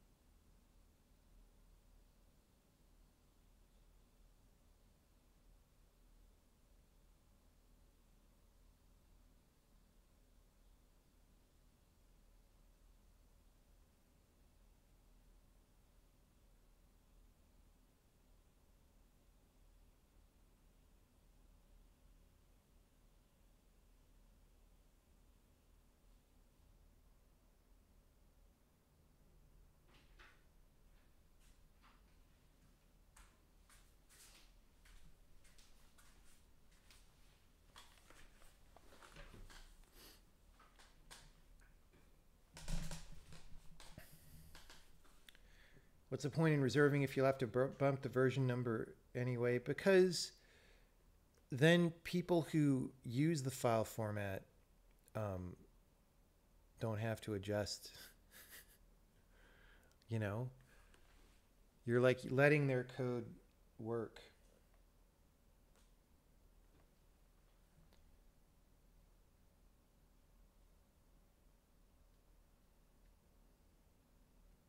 What do I think of human readable package storage formats?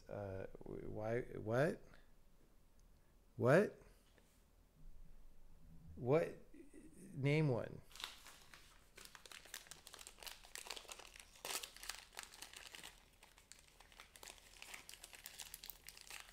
Use your string builder strictly for building UTF strings? No, you can think of it more just as a buffer composition thing. It is not only UTF-8.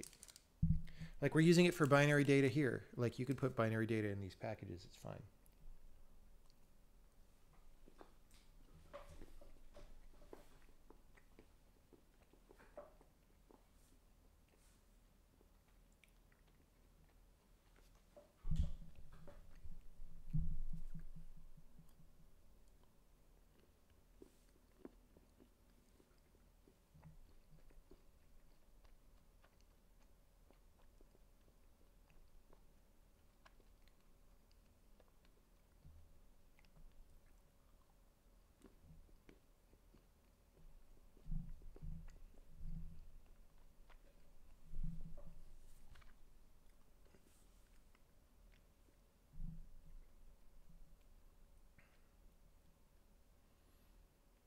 Okay.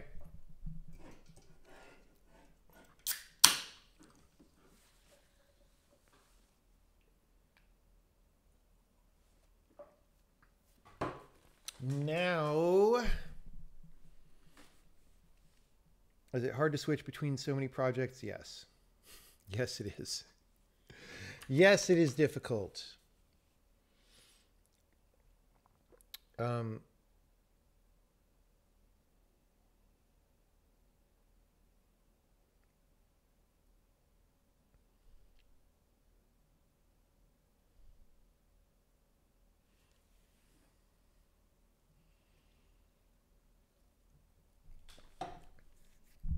I think the optimal number of projects for me is 2, like a main one and then a side one that I can do when I want a little bit of relaxation from grinding on the main one. More than 2, not good for me. Okay. So we're doing all these entries and well, I could kind of do this.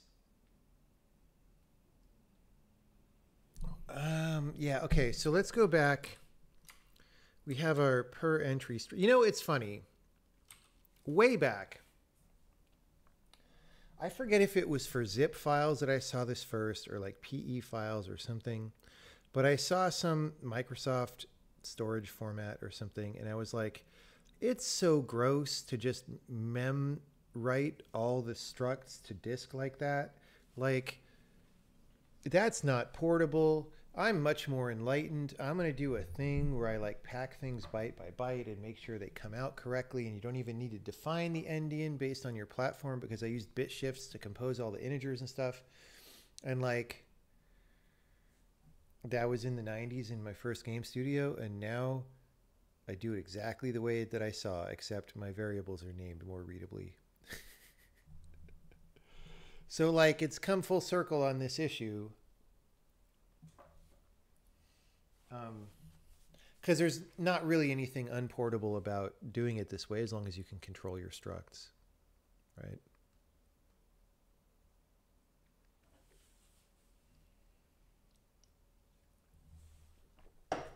Okay. Maybe it was zip files. Yeah, I don't know. I don't know, man. Okay, so we have a table of contents. I'm just going to say entry. You know, I'm not going to say table of contents entry, whatever. It'll be namespaced in here, right? So, oh, but we can't. See, it's a variable number of bytes. How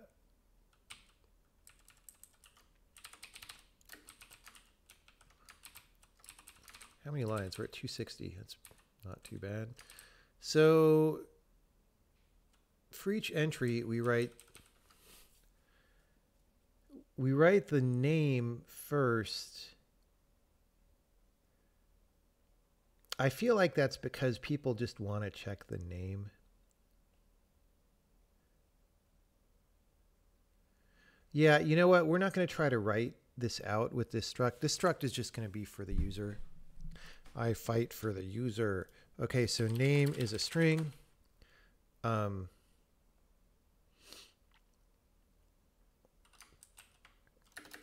Points into the file. 0 terminated if you want to pass .data to C.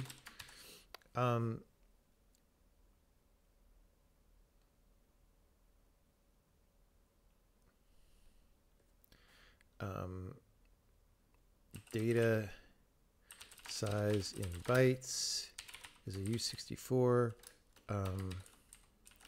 Data offset from start of file is a U64.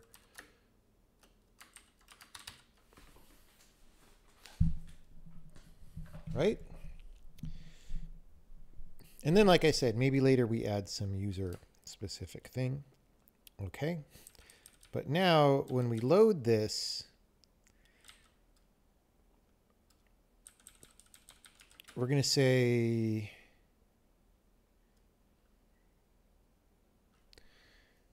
I'm going to use get.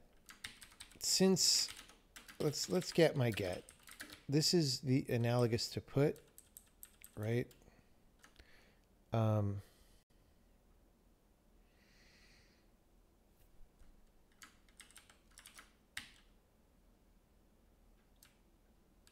We're just going to put this down here. And like I said, we might ship that to String Builder. Okay, so we just say get from a string and pointer to some type. And we just handle that for all the primitive types. So we're going to say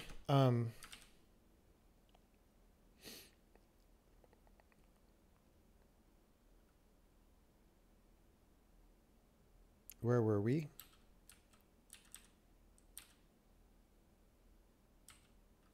I'm in the wrong file again. That's why I'm confused. So here's where we were. So we want to put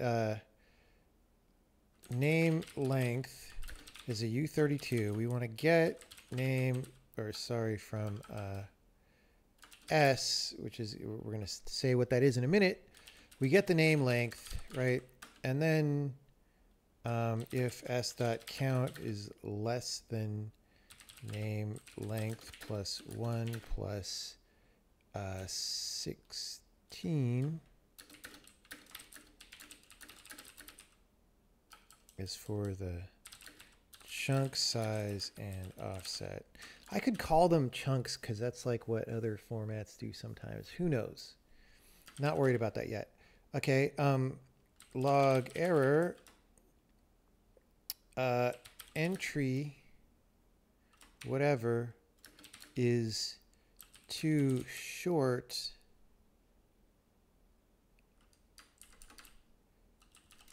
Table of contents entry whatever is too short.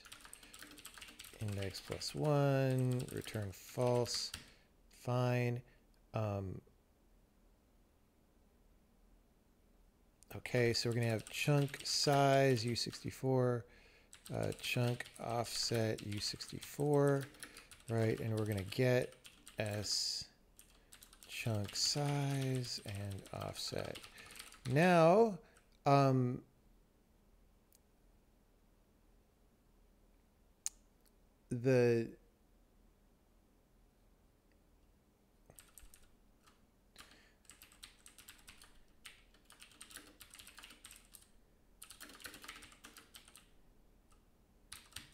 okay.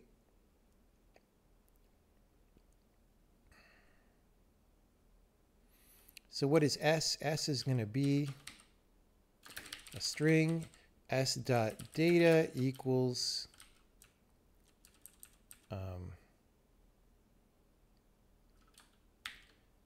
data.data plus offset plus known table of content size, right?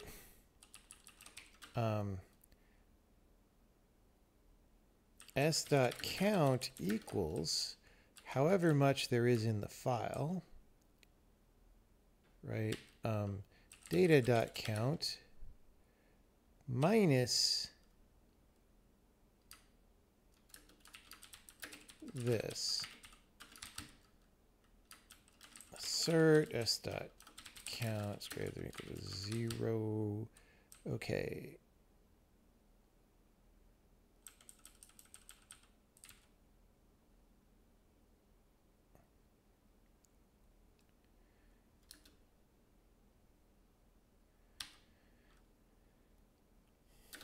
Let's just check at the head here each time. We could maybe optimize this later anyway. Don't care right now. Okay. So we're getting the name, we're getting the other stuff. Now, let's just say entry is entries sub it index, entry.name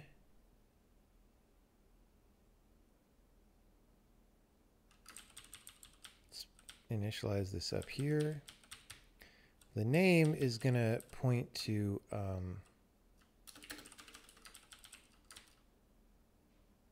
s.data. Entry.count is name length. All right. We're just pointing to this name in the middle of the data, right? This actually can just be entry dot whatever, right?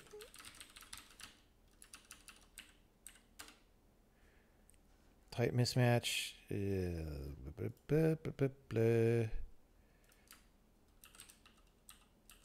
I really should have made him signed, guys. It would have been much less casting. We'll do it. We'll do that on a cleanup pass later. It in what? Oh yeah. Okay. Okay. Maybe in integer iterations like this, I should just have it index be an alias for it. Then you wouldn't have to think about it. You know what I'm saying? 228. Yeah. S. Okay. I got it a little bit wrong there. Chunk size is not, oh yeah, it's not called chunk size. Wait, okay, so first of all, I said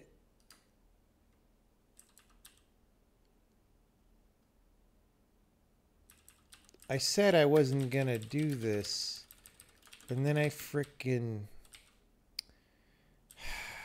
Okay, so we set the name. Okay, we're going to do this a little different. Entry.data is, or entry.data.data is the start of the file. What? This is going to get confusing because that's called data. There's so many datas right now. Data.data plus entry.offset from start of file, entry.count equals chunk size. Yeah, so okay, hold on. Let's just do this again.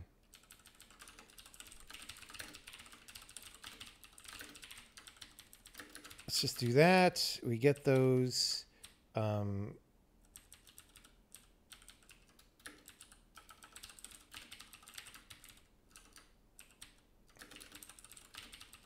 Now, let's actually range check this for the people, though.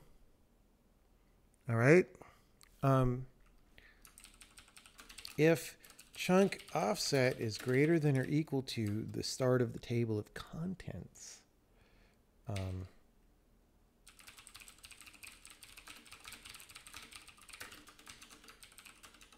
Log error. The chunk start offset. The chunk start offset for we're calling them entries. The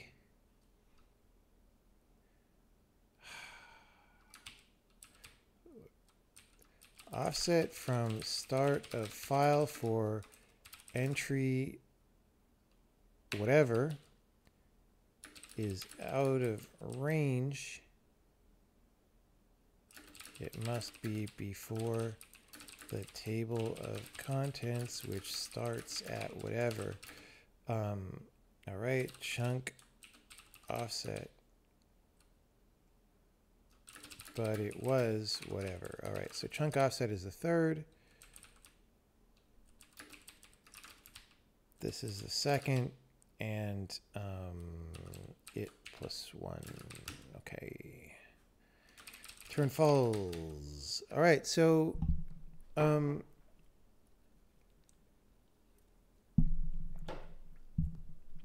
this all seems good.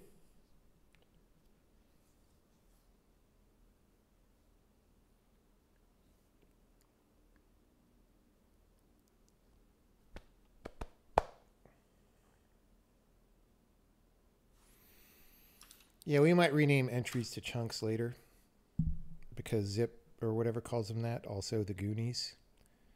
Chunk size.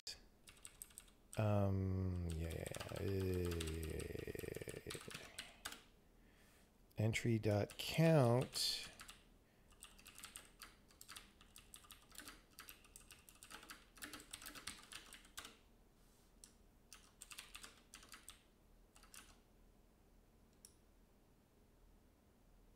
One S64 given, yeah.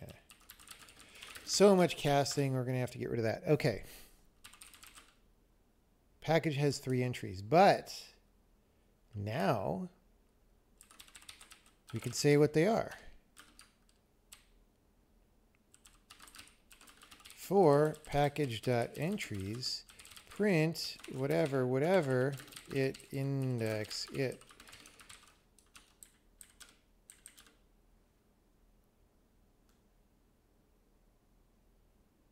Oh, we won't print the whole array if it's beyond, but we're literally printing the bytes. So have fun with that. This is 0.0. This is 1.0.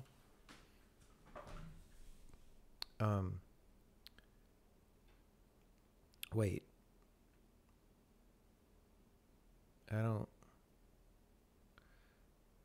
Not sure that that's right. What we're printing there.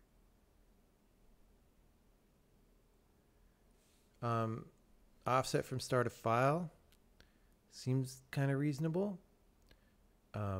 This doesn't though. This is supposed to be longer.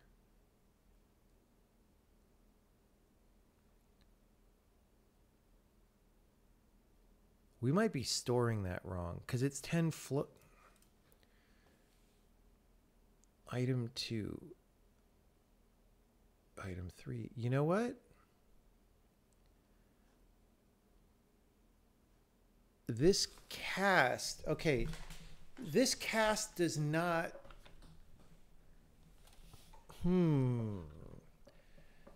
we casted this to 10 characters, not 40 characters. I'm not sure that's good.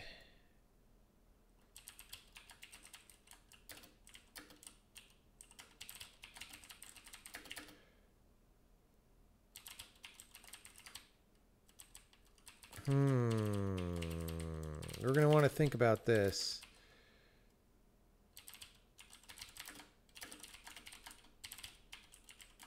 I don't like all that.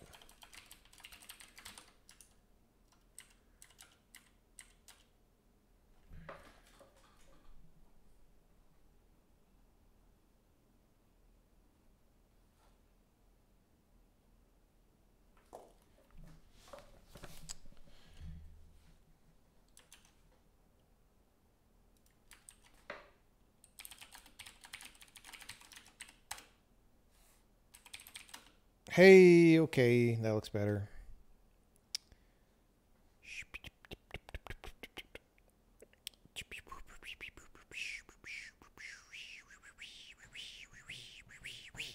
So now, when you load this, you probably have someone asking you, what's your job? And you have to say, tables.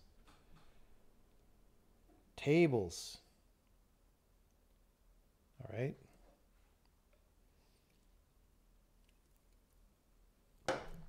Tables. So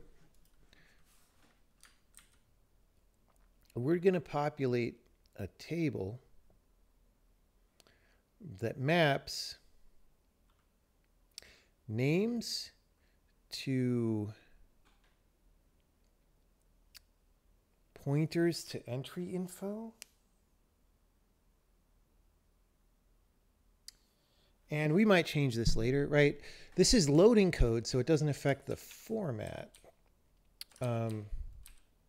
Anyway, so our load package is going to have table, which is a table mapping string to pointer to entry info. I mean, it's weird because we'll call it lookup. I don't know. All right, so import hash table. So we want to build this table. So for all of these entries,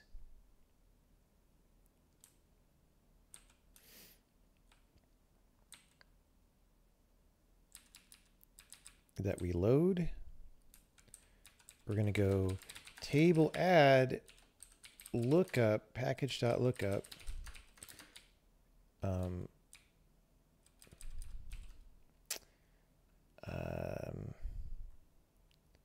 entry.name entry, just like that. Okay, so now we can say back in our program, entry found is table find. Oh, let's return the package. Ugh. From the reading, sorry. Now, this is a language where we treat stuff as what C++ thinks of as pod or whatever, even when they so-called own memory. So we just do this, and in C++, you would have to write a ton of like move constructors and stuff. And here you don't do any of that. You just return the value just like you would in C, actually. Except it's faster here because it doesn't do the stack thing that C does. Okay, so we're going to go package is read package. Oh,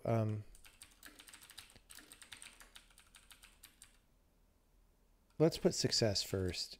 Always put, I don't know. All right, so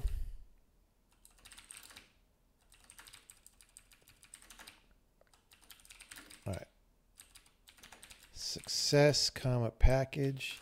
If success entry found is table found, table find, package dot lookup. This is item 2.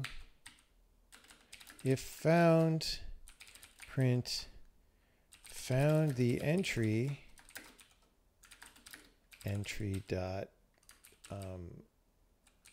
actually just that, else print did not find the entry. Oops. And we'll assert false because this can be a test later. Yeah, else assert false, etc. Okay. Table find. Oh boy. Import hash table. Great. Found. Oh, wait. What?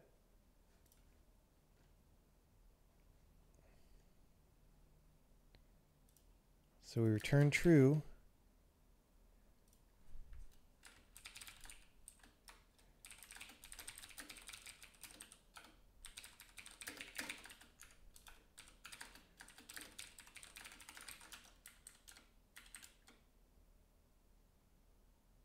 Read package, return success. Oh, yeah. It just, we were printing out such a big goober field of stuff. All right. So, I mean, I think it basically works. Like, what else do you want?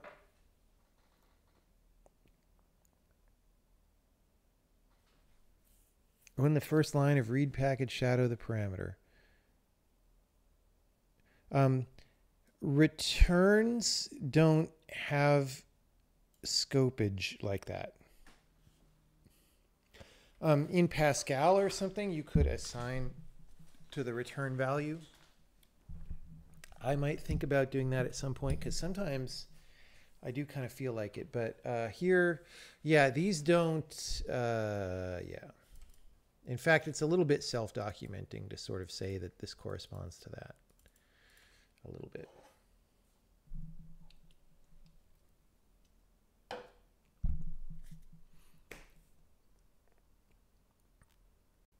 Okay, well, you know what?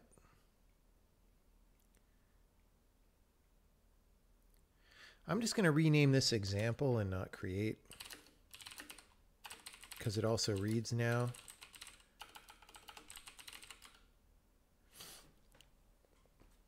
And I'm going to check this in. Is there any no check-ins in this file? Just that. All right. Well, we can tell the people that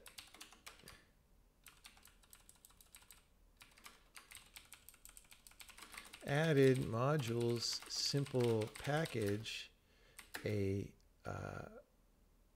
system for writing and loading read-only packages to hold game assets.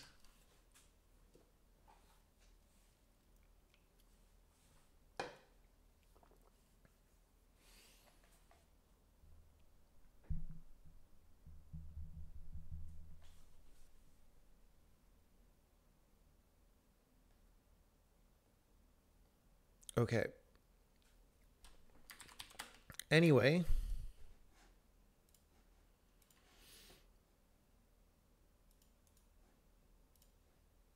add simple package.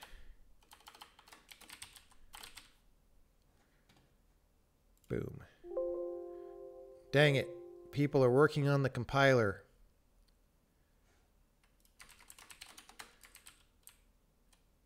Oh, that was me. Probably. Oh, and Raphael also. Okay, well, you know. Okay, cool. Cool. Now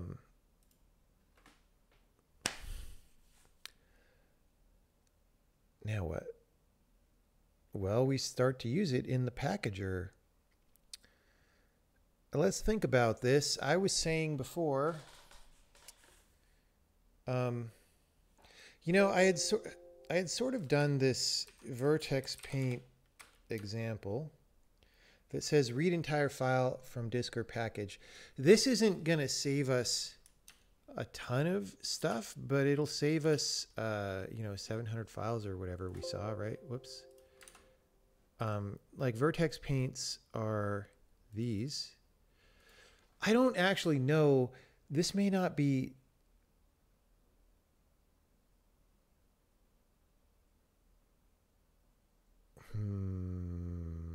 I kind of almost want an example with more files.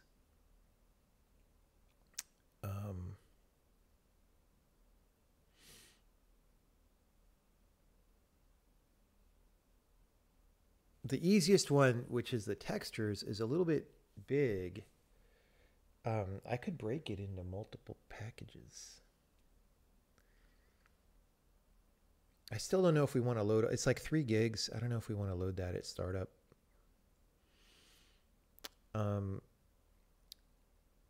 Meshes, like levels would be the best thing, but I'm just not sure.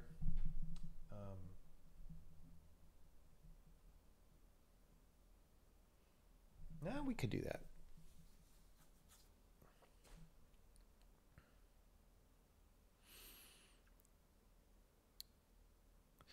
I mean, probably what happens in the final game is we have some number of zones and whatever. So the thing is, if I don't make this be the packaged thing, then I have to change this line back.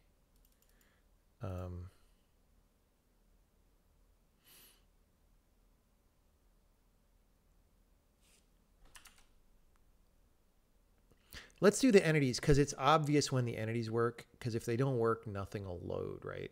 Whereas paint data, it's like we have to look at the different scenes for a while and be like, you know.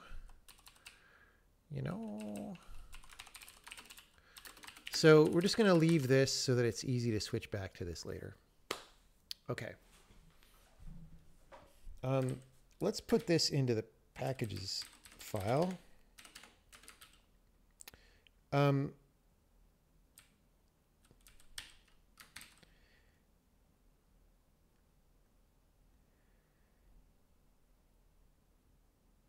Okay, this is something I didn't think about, but maybe we don't always want to make that hash table.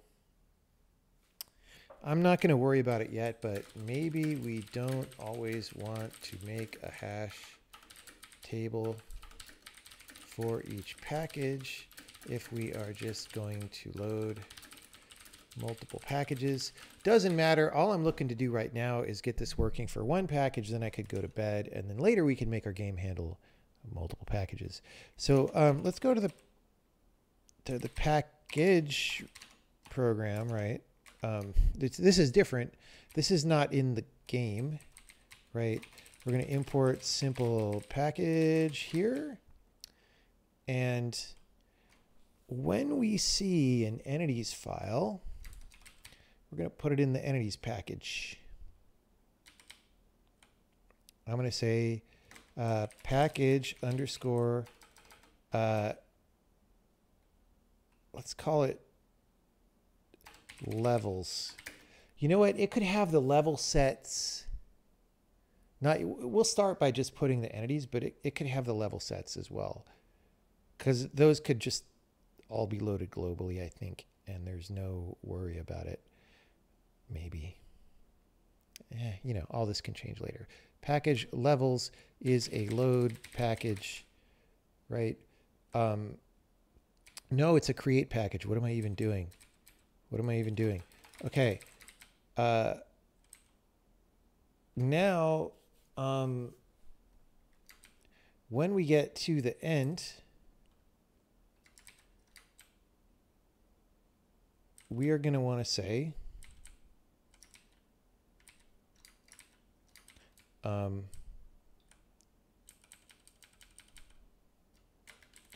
write out the packages. We're going to say write the, what did I call it? Package levels. Package levels. Okay.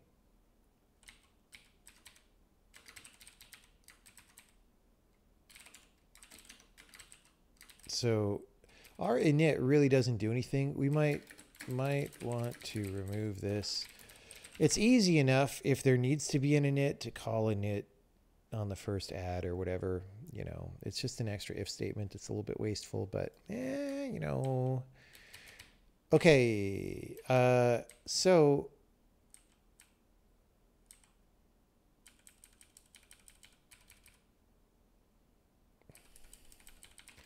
we're going to init package levels. When we write that, we need to say what it is.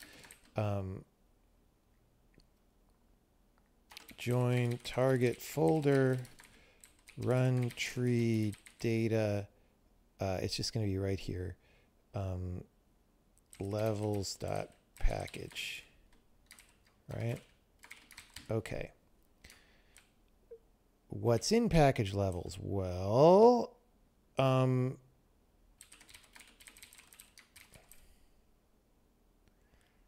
okay. Here, so it's a little bit of a question. Where do we put this?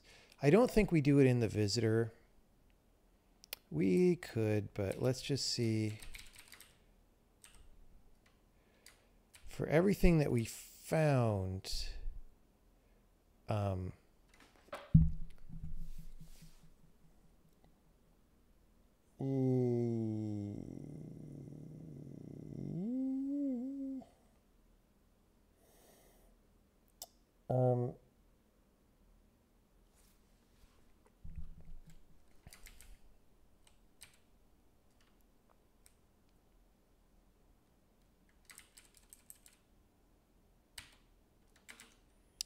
if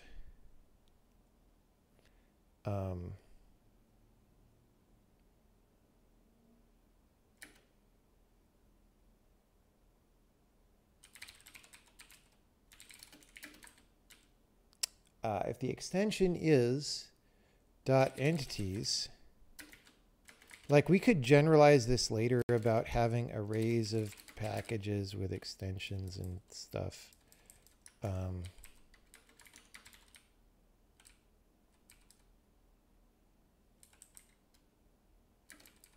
We're actually going to just do that anyway. We're going to call it copied, right? Put file into package, source package levels. All right. So put file into package. This is going to be single threaded for now, but you could imagine dispatching this to a thread that like does the thing. Where do we put it? I don't know. Put file into package. File name is a string, and package is a create package. Well, data success is read entire file name. If name not success, log error, unable to open file, whatever, input file into package, file name, exit error, I think I say, right? Otherwise, add package. Oh, we kind of want the short name. Name data. And then we're just not even going to free the data.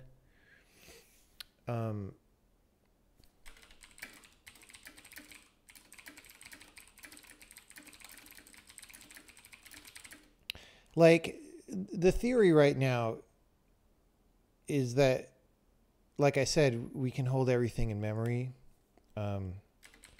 That is just at the end of the run anyway. So do we care? It's like the only time that we really can free this is when we're about to exit, because like we do this traversal of the file system to grab all these files, but like we don't know if there's going to be more files for this package or not at any given time until we know that we're done with all the files, at least the way that it works right now. So there's not really a like, oh, let's write this package out and free the memory scenario. Okay, so now we want the short name. I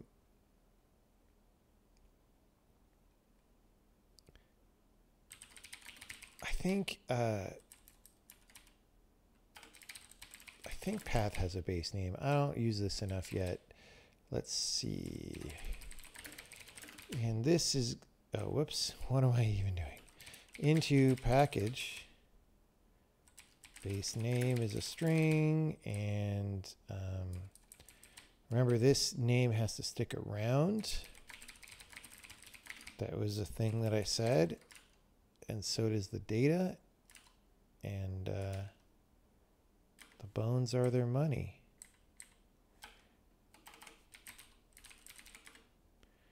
Okay.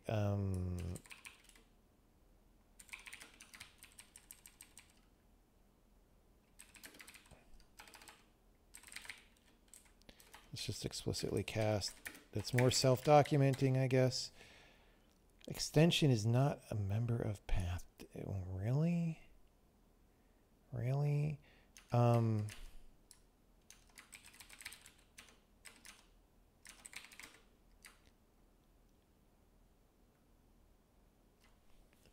There's literally, we don't, I'm sure we have it. Oh, this is the part that wanted the extension anyway. Whoops.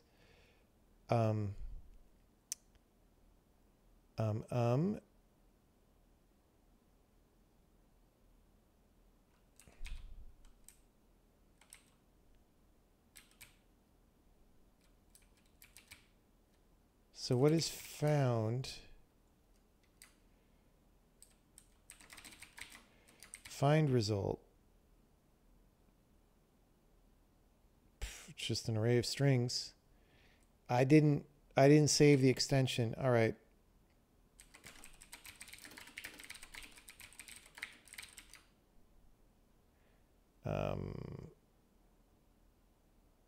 T. Let's just do this. Whatevs, man. Okay, path.base name.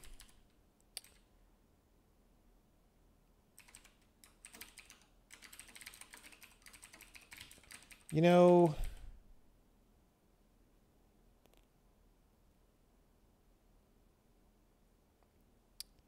where is this?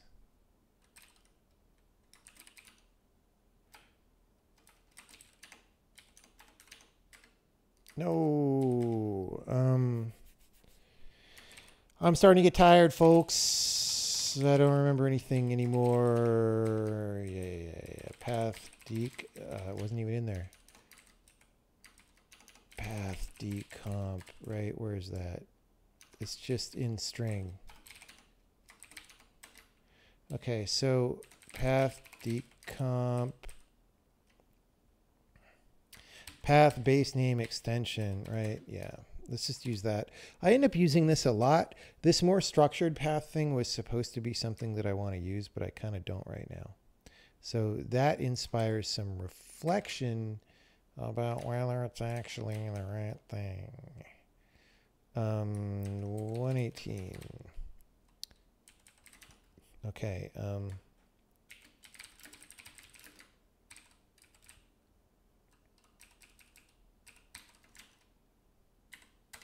No, path decomp. This is really silly.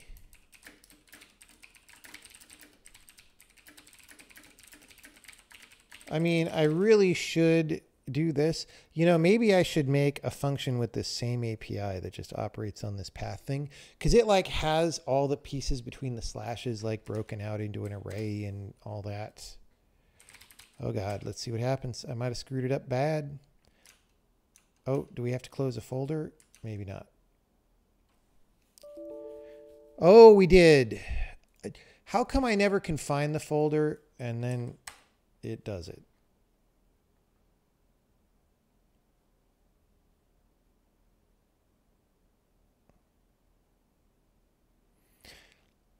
I should actually say when we're writing out a package.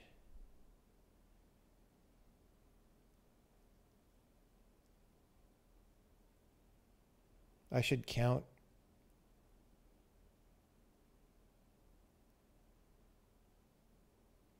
I should count how many go into a package, right? And all that. We don't care about that yet, though. Okay. So we didn't error, interestingly. Let's see if it's there.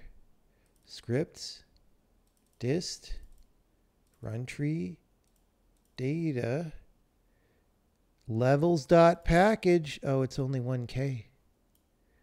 Bro, there's nothing in there. Really? Really?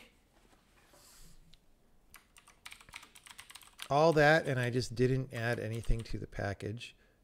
We know that adding things to the package works because our example did it. Oh, you know what? I bet it's this. Right.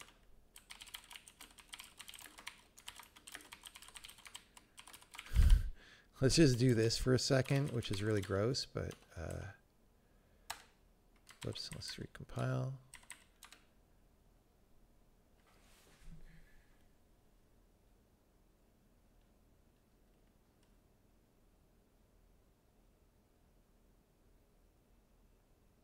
This Xcopy thing is actually pretty slow. Yeah, it doesn't have the dot. Oopsie. Dude, what? Oh, because I was like, I closed it, but then we went there to look at the thing.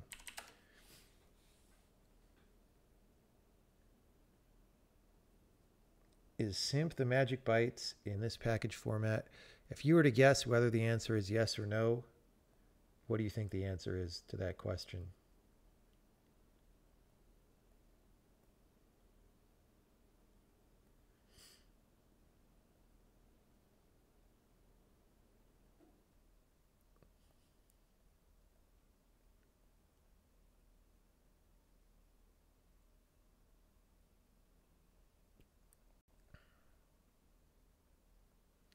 Hey, look.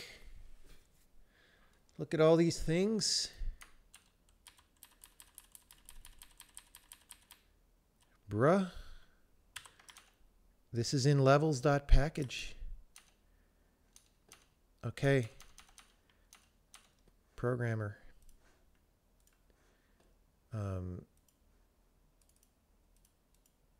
Let's just go see the file for ourselves. Wait, that's not the right one. That's the original script, Sokoban disks, run tree, data, levels. No, not levels. It's just here. Levels.package. Okay, so it's 27 megs, which is like pretty small on the scale of games that we make these days. It's not nothing.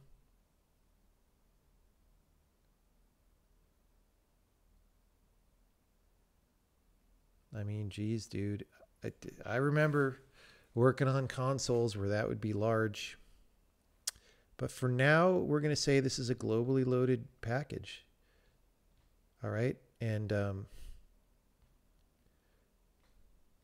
actually going to copy this into the working folder because I don't want to have to launch the weird exported one all the time. So I'm just going to put actually data. We're just going to put that there right now. And then we're going to test the Sokoban game. And we're going to go like this. Here. This is going to set packages active to true. Package is going to be simple package dot load package, right? All right, so we've got to import this sucker, import simple package, and we'll namespace that. Okay, so package points at that. Package is active. Get file from package. We're going to say incomplete, handle multiple packages. All right. Actually, let's just return false here so we can see the game fail utterly. And then when we implement this, we will see it happen, right? The package equals package. We're not even going to bother with the root string. The package. Assert the package is not equal to null. Okay, so this is all fine, right? Actually, no, we want to do the game. So now nobody is actually calling this right now. So when we look for all dot entities, right?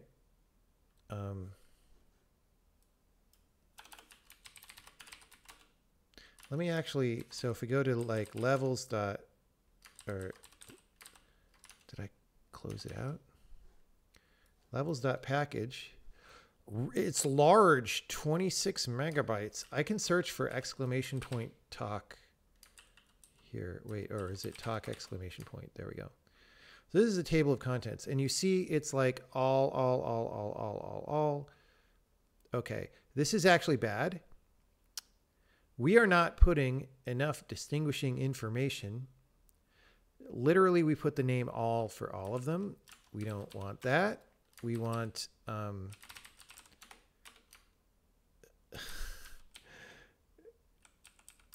we want the file name, not the base name. Actually, let's say let's just pass it, and we'll say entry name, and we'll just pass the same thing twice.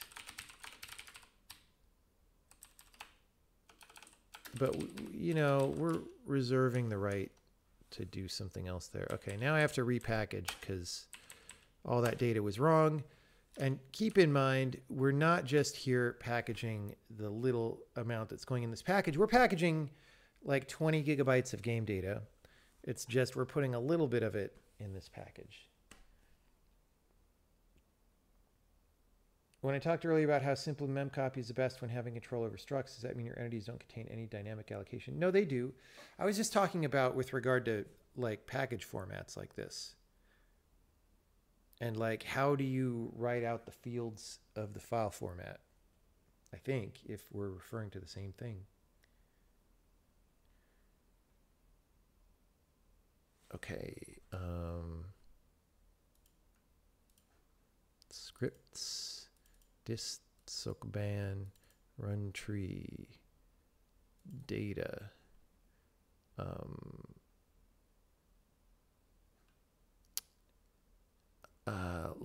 Levels.package.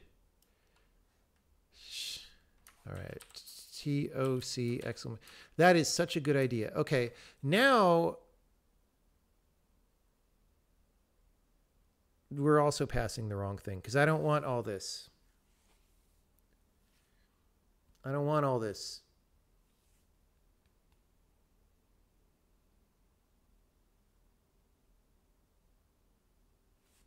I believe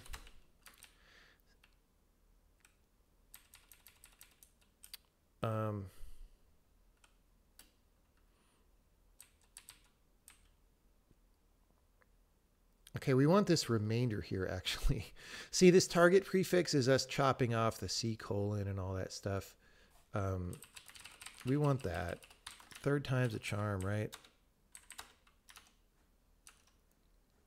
Oh, let's get out of this folder, though. Just in time, maybe. Why did I start a new programming language and did not iterate one of my old ones? Because this is a very, very, very, very different idea than that. My ideas of what's a good programming language has evolved over time. And actually, when I started this language, I copied the lexer and parser from that one to begin with. So I sort of did iterate on it.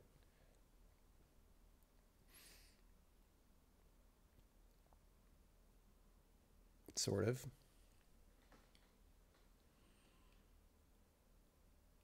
Okay. Boom, ba-boom. Go back here. Levels.package. TOC. Wait.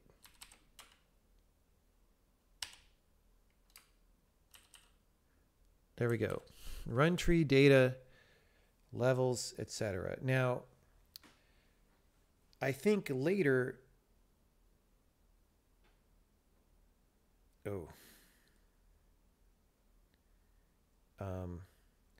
I don't think we want the run tree part.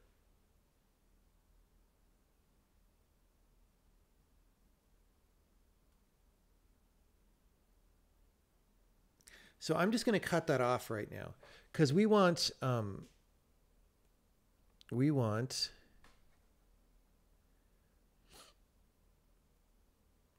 just data / whatever. Yeah. So for now I'm just going to do this. Assert starts with remainder run tree, so I'll know if this goes wrong. We'll clean that up later. And remainder 2 is advance remainder by 1, 2, 3, 4, 9. Okay, 4th time's a charm, just like I just frickin' said. Let's get out of there.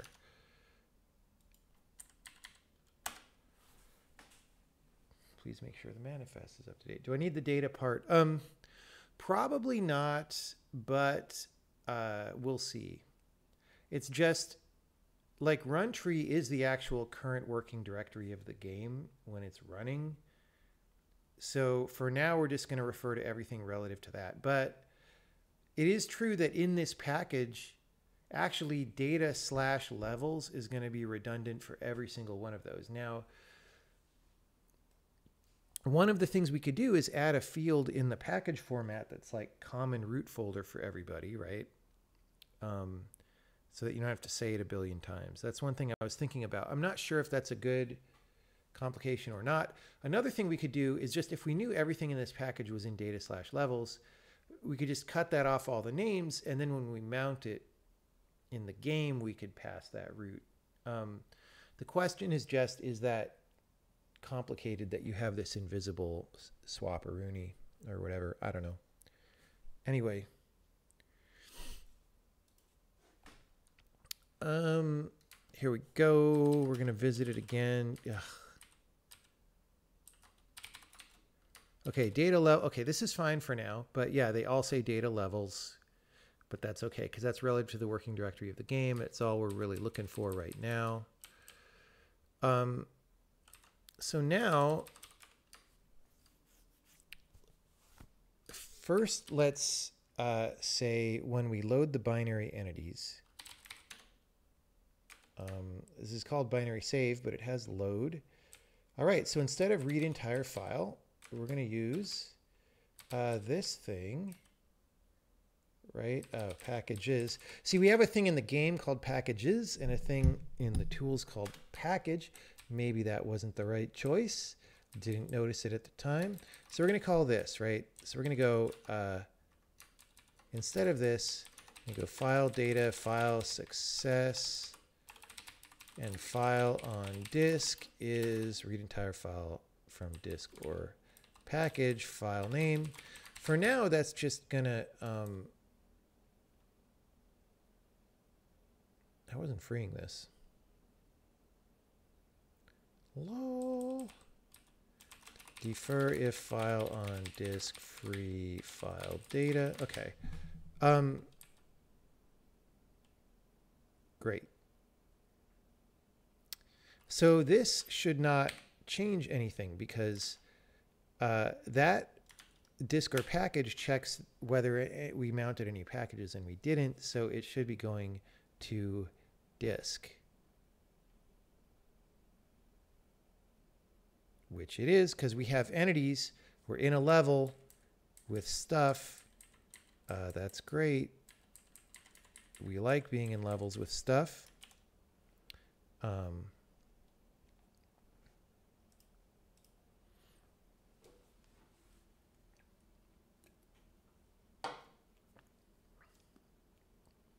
Okay, next. Let's go to main, and we're going to say mount general package.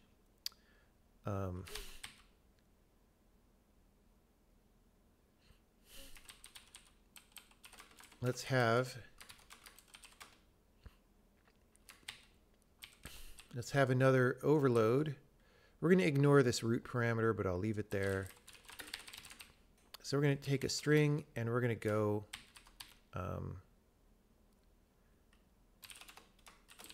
right. Remember we had this init from file.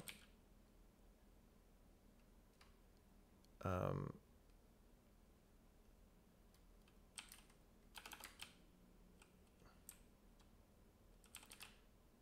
do this.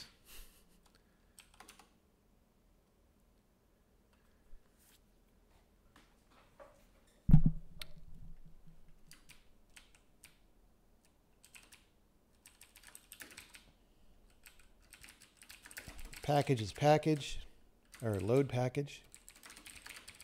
Init from file, this is in simple package because we namespaced it. Init from file, package by data levels dot package, right?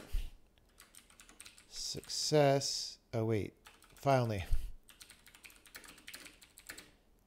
We'll use you in a minute.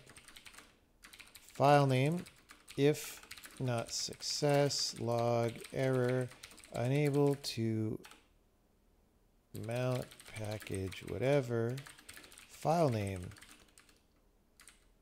And we're just not going to return false because these things are doomed anyway if this happens. Now, when we start out, we start the game at some point relatively early on. We know if we're doing a playtest or not.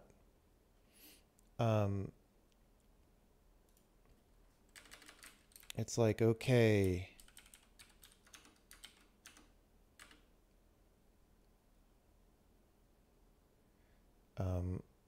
Mount general package here, and we want to do this maybe if we're only in a playtest. Or actually, we have a different variable that I want to search for in a second. But for now, we're going to do it all the time.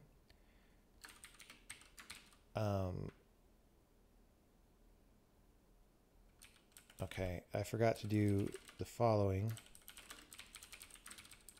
Mount general package, like that. That's what actually sets packages active. So we're going to do this. Lol. Okay, well, assert packages are active. What? Isn't that? Oh, no, just package is active. And undeclared identifier load package.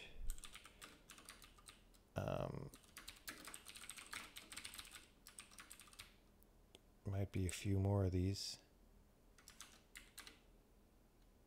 All right. Cool. So,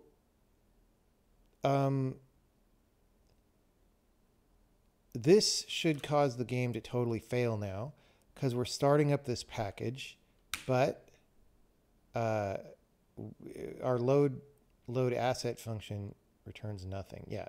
So we have a completely empty screen with no entities. The game is running, however, right? There are no entities. What the I want my Steam bucks back. Okay. So now let's make it work again by filling this out, right?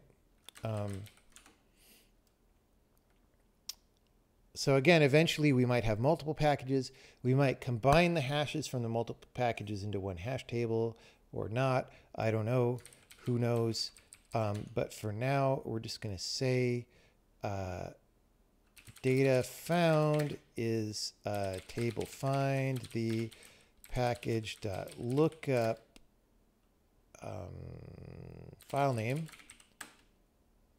If found, return data true. Cast string.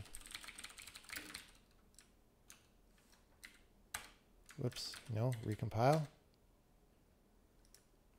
Can I cast this into string? Oh, it's entry info. Return. This is entry. Return entry dot, is it cast string there?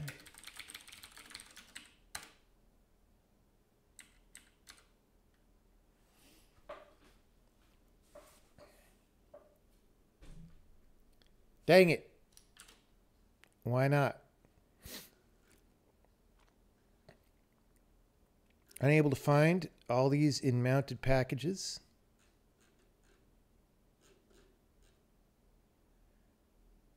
Data levels, in-game particles, all dot entities. let's I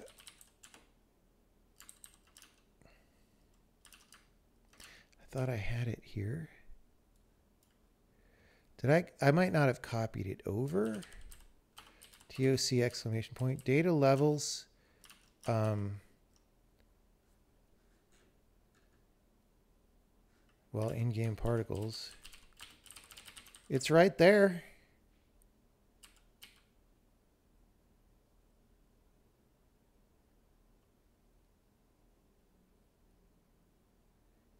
It's right there, buddy.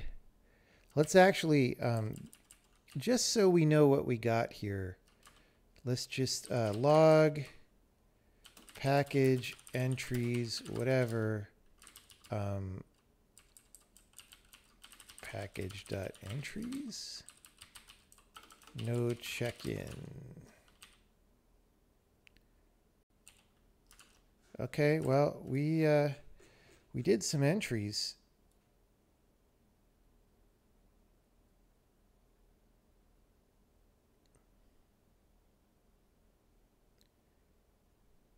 No, I didn't copy it. See, these are all again. Wait.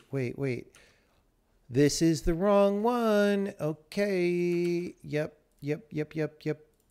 We're going to succeed in the games industry by copying the file to the right place, everybody. It's 27 megs. That's so scary. All right, rerun.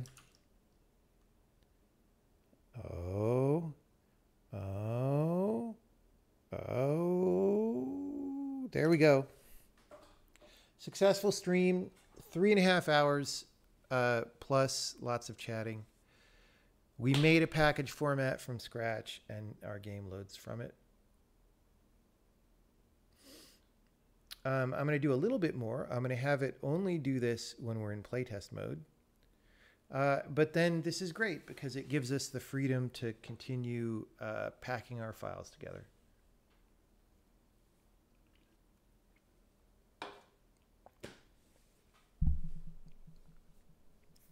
Okay. I want to go to bed now, so this is good. All I want to do now is go back here. I want to make sure that the development version of the game can run without package and the shipping version of the game runs with package. In fact, so if I go back here, we shouldn't be able to find an all.entities, right? So, because we put them all in the package, so they shouldn't be in the file system. There's still 50,000 files, but yeah, okay, so that's good. So if this one can't read the package, it won't run. Let's go back here. Package. We only want to do this. So we have this variable require source assets. This packaged variable, it was something I put in the other day. I don't think we're going to pay attention to that right now. Like this is telling, so these catalogs are how we refer to assets by simple string tags, and we're telling it to search the file system. And you don't want to do that if you're running with packages, but we don't put those in packages yet. So like this is going to change later, but here,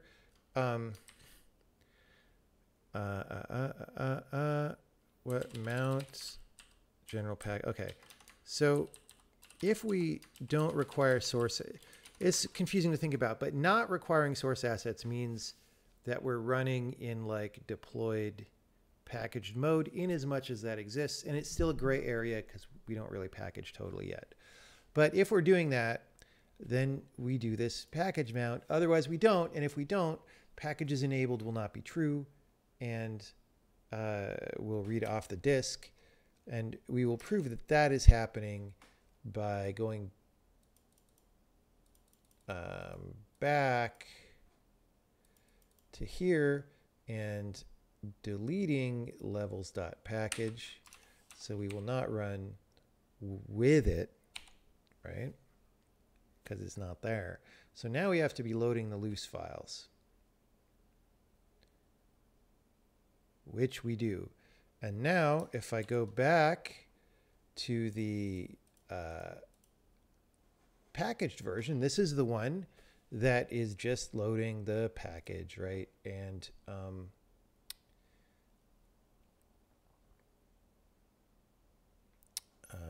we just go back here.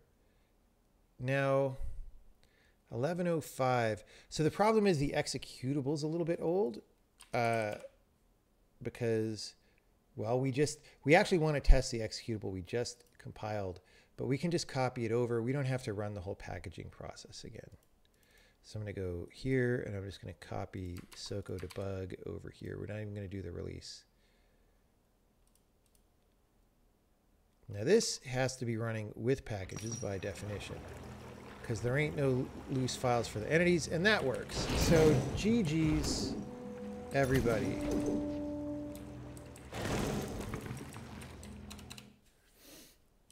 It's almost like we know video games. What window is this? Any questions about what we did tonight?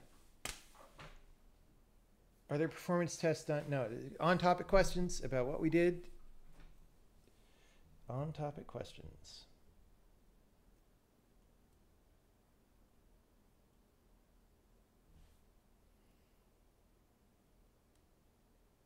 What if the user is not using a terminal or you would like to localize the error messages?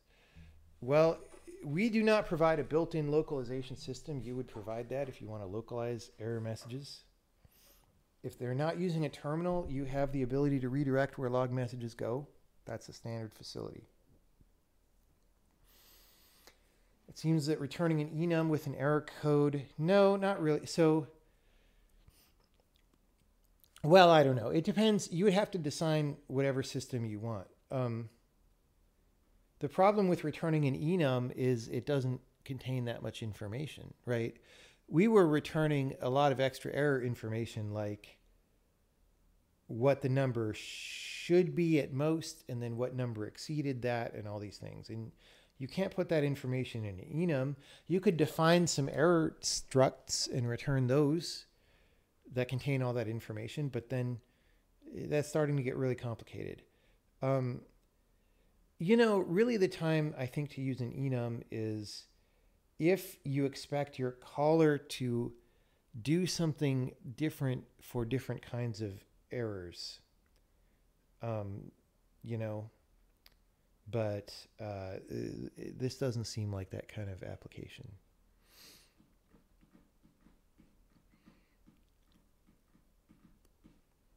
Any other on-topic questions?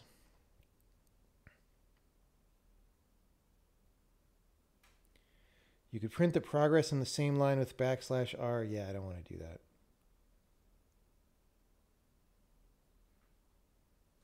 I don't know. I just never was super much a fan of that. Maybe it's fine.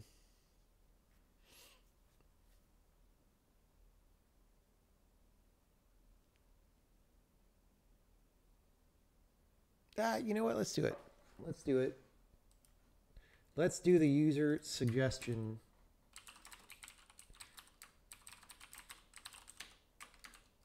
Okay, we're gonna have to be out of this folder. We've learned that lesson.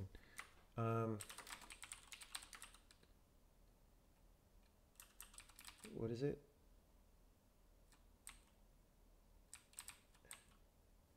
Copied. Okay, we'll do \r, and then we'll put a new line here.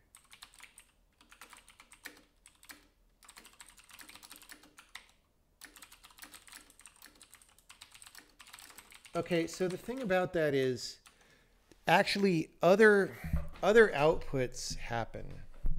All right. During the packaging, I don't know if we can see it. Oh, are we still doing that at startup? Hopefully we took that out. Hold on. Let me check the game. Is it still printing a giant bomb.com. Doesn't look like it. So the problem is if we do the \r thing, that's gonna, like, all these commands are maybe outputting things sometimes.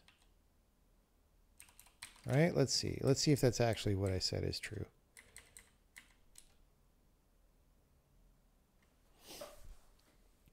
We're planning on compressing files in the package format. So on some platforms now, they have hardware compression in the outer layer, and so you wouldn't want to compress yourself. But other platforms, you would want to compress yourself. So it's something that we would do. Oh, you know, maybe it's fine.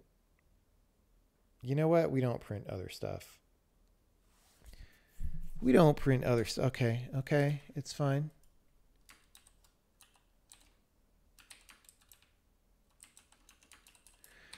Now, this is a log and not a print. So, like, I don't know.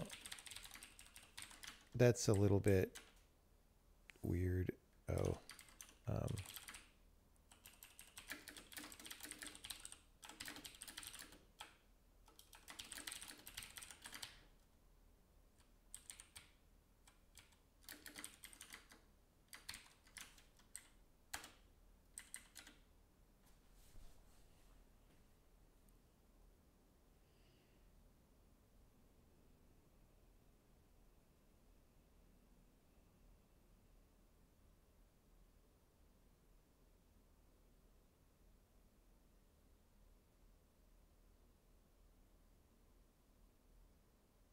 We'll see if we like this. We also could print the \r beforehand.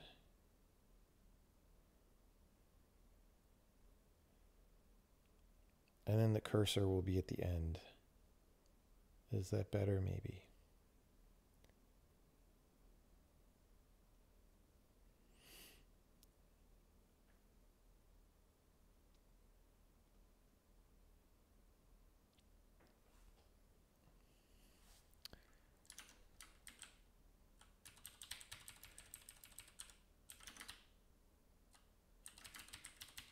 All right, so now we'll actually print.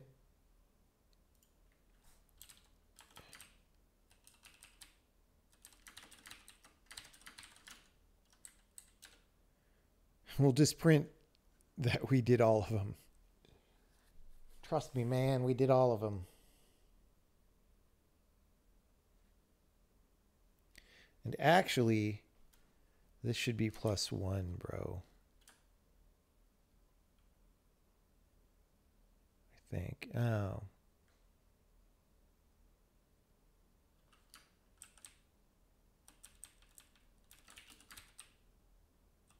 You know.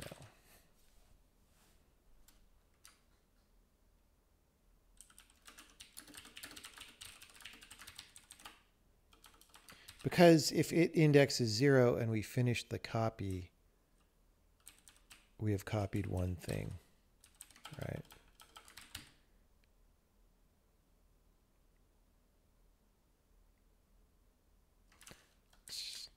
Let's see if that was a disaster somehow.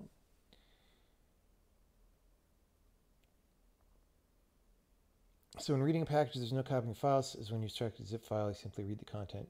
Yeah, I mean, if it's not compressed, there's no reason to copy the data, right? If it is compressed, there is. So that's a thing. Is this getting ready to deploy a copy to the person who's going to be testing the game? We have already done that.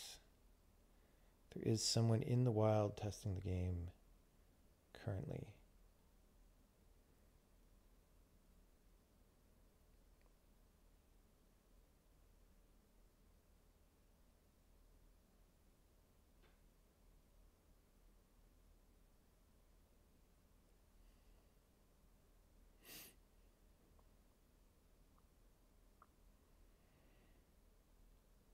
So I think we could keep this diagnostic here because this is all the input files. And then after this, later on, we could say, here's how many loose files we copied, right? Here's how many went into packages. Okay, let's actually do that right now.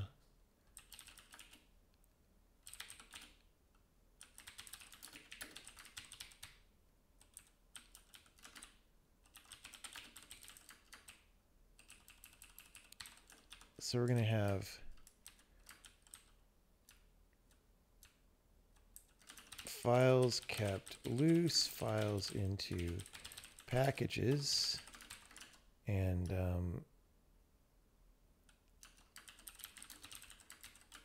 print files packaged, files into packages, and then files kept loose,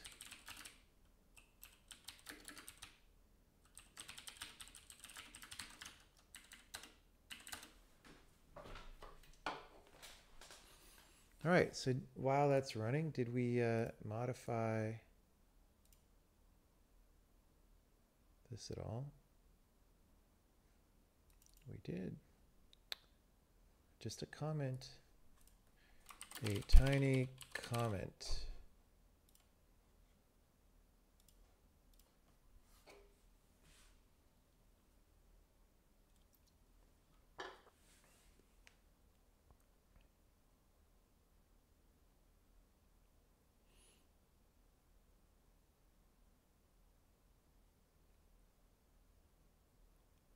Okay, so we did all this. We are only packaging 700 files right now, but that's fine because now we have everything we need to continue out, right? So like what's next? Probably the paint data goes in with those. Then what? Probably the light maps maybe, or I don't know. Those are probably pretty big, but we'll see. The meshes can all go in one. I mean, we'll see how big the packages are, and then we'll consider breaking them up. The thing is, like, for big assets, like textures are especially big, right? For big assets like that, for a final shipping game, you probably want to break them up by zone and load and unload zones. But we don't really know what the zones are going to be yet, right? But what we could do is make arbitrary packages like texture 1, texture 2, texture 3, and just load them all at startup. Who knows? Thing is, there's probably too much texture data to... But then we end up loading them all anyway right now if you're playing off loose files and you play long enough. I don't know. It's all good, everybody. But this has been our stream, whatever it was. I just wanted to sit down, and I felt like it was a solid, well-defined task to concoct a package format, implement it, make an example, and then use it actually in the game. And we have done all these things, and now let's ship it to the rest of the team. I hope I didn't do a no check-in. Let's actually look before we get... Haha, there isn't one.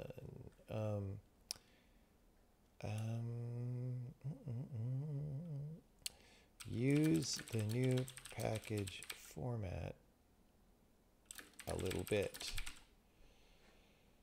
Wonderful. That feels good. Feels good.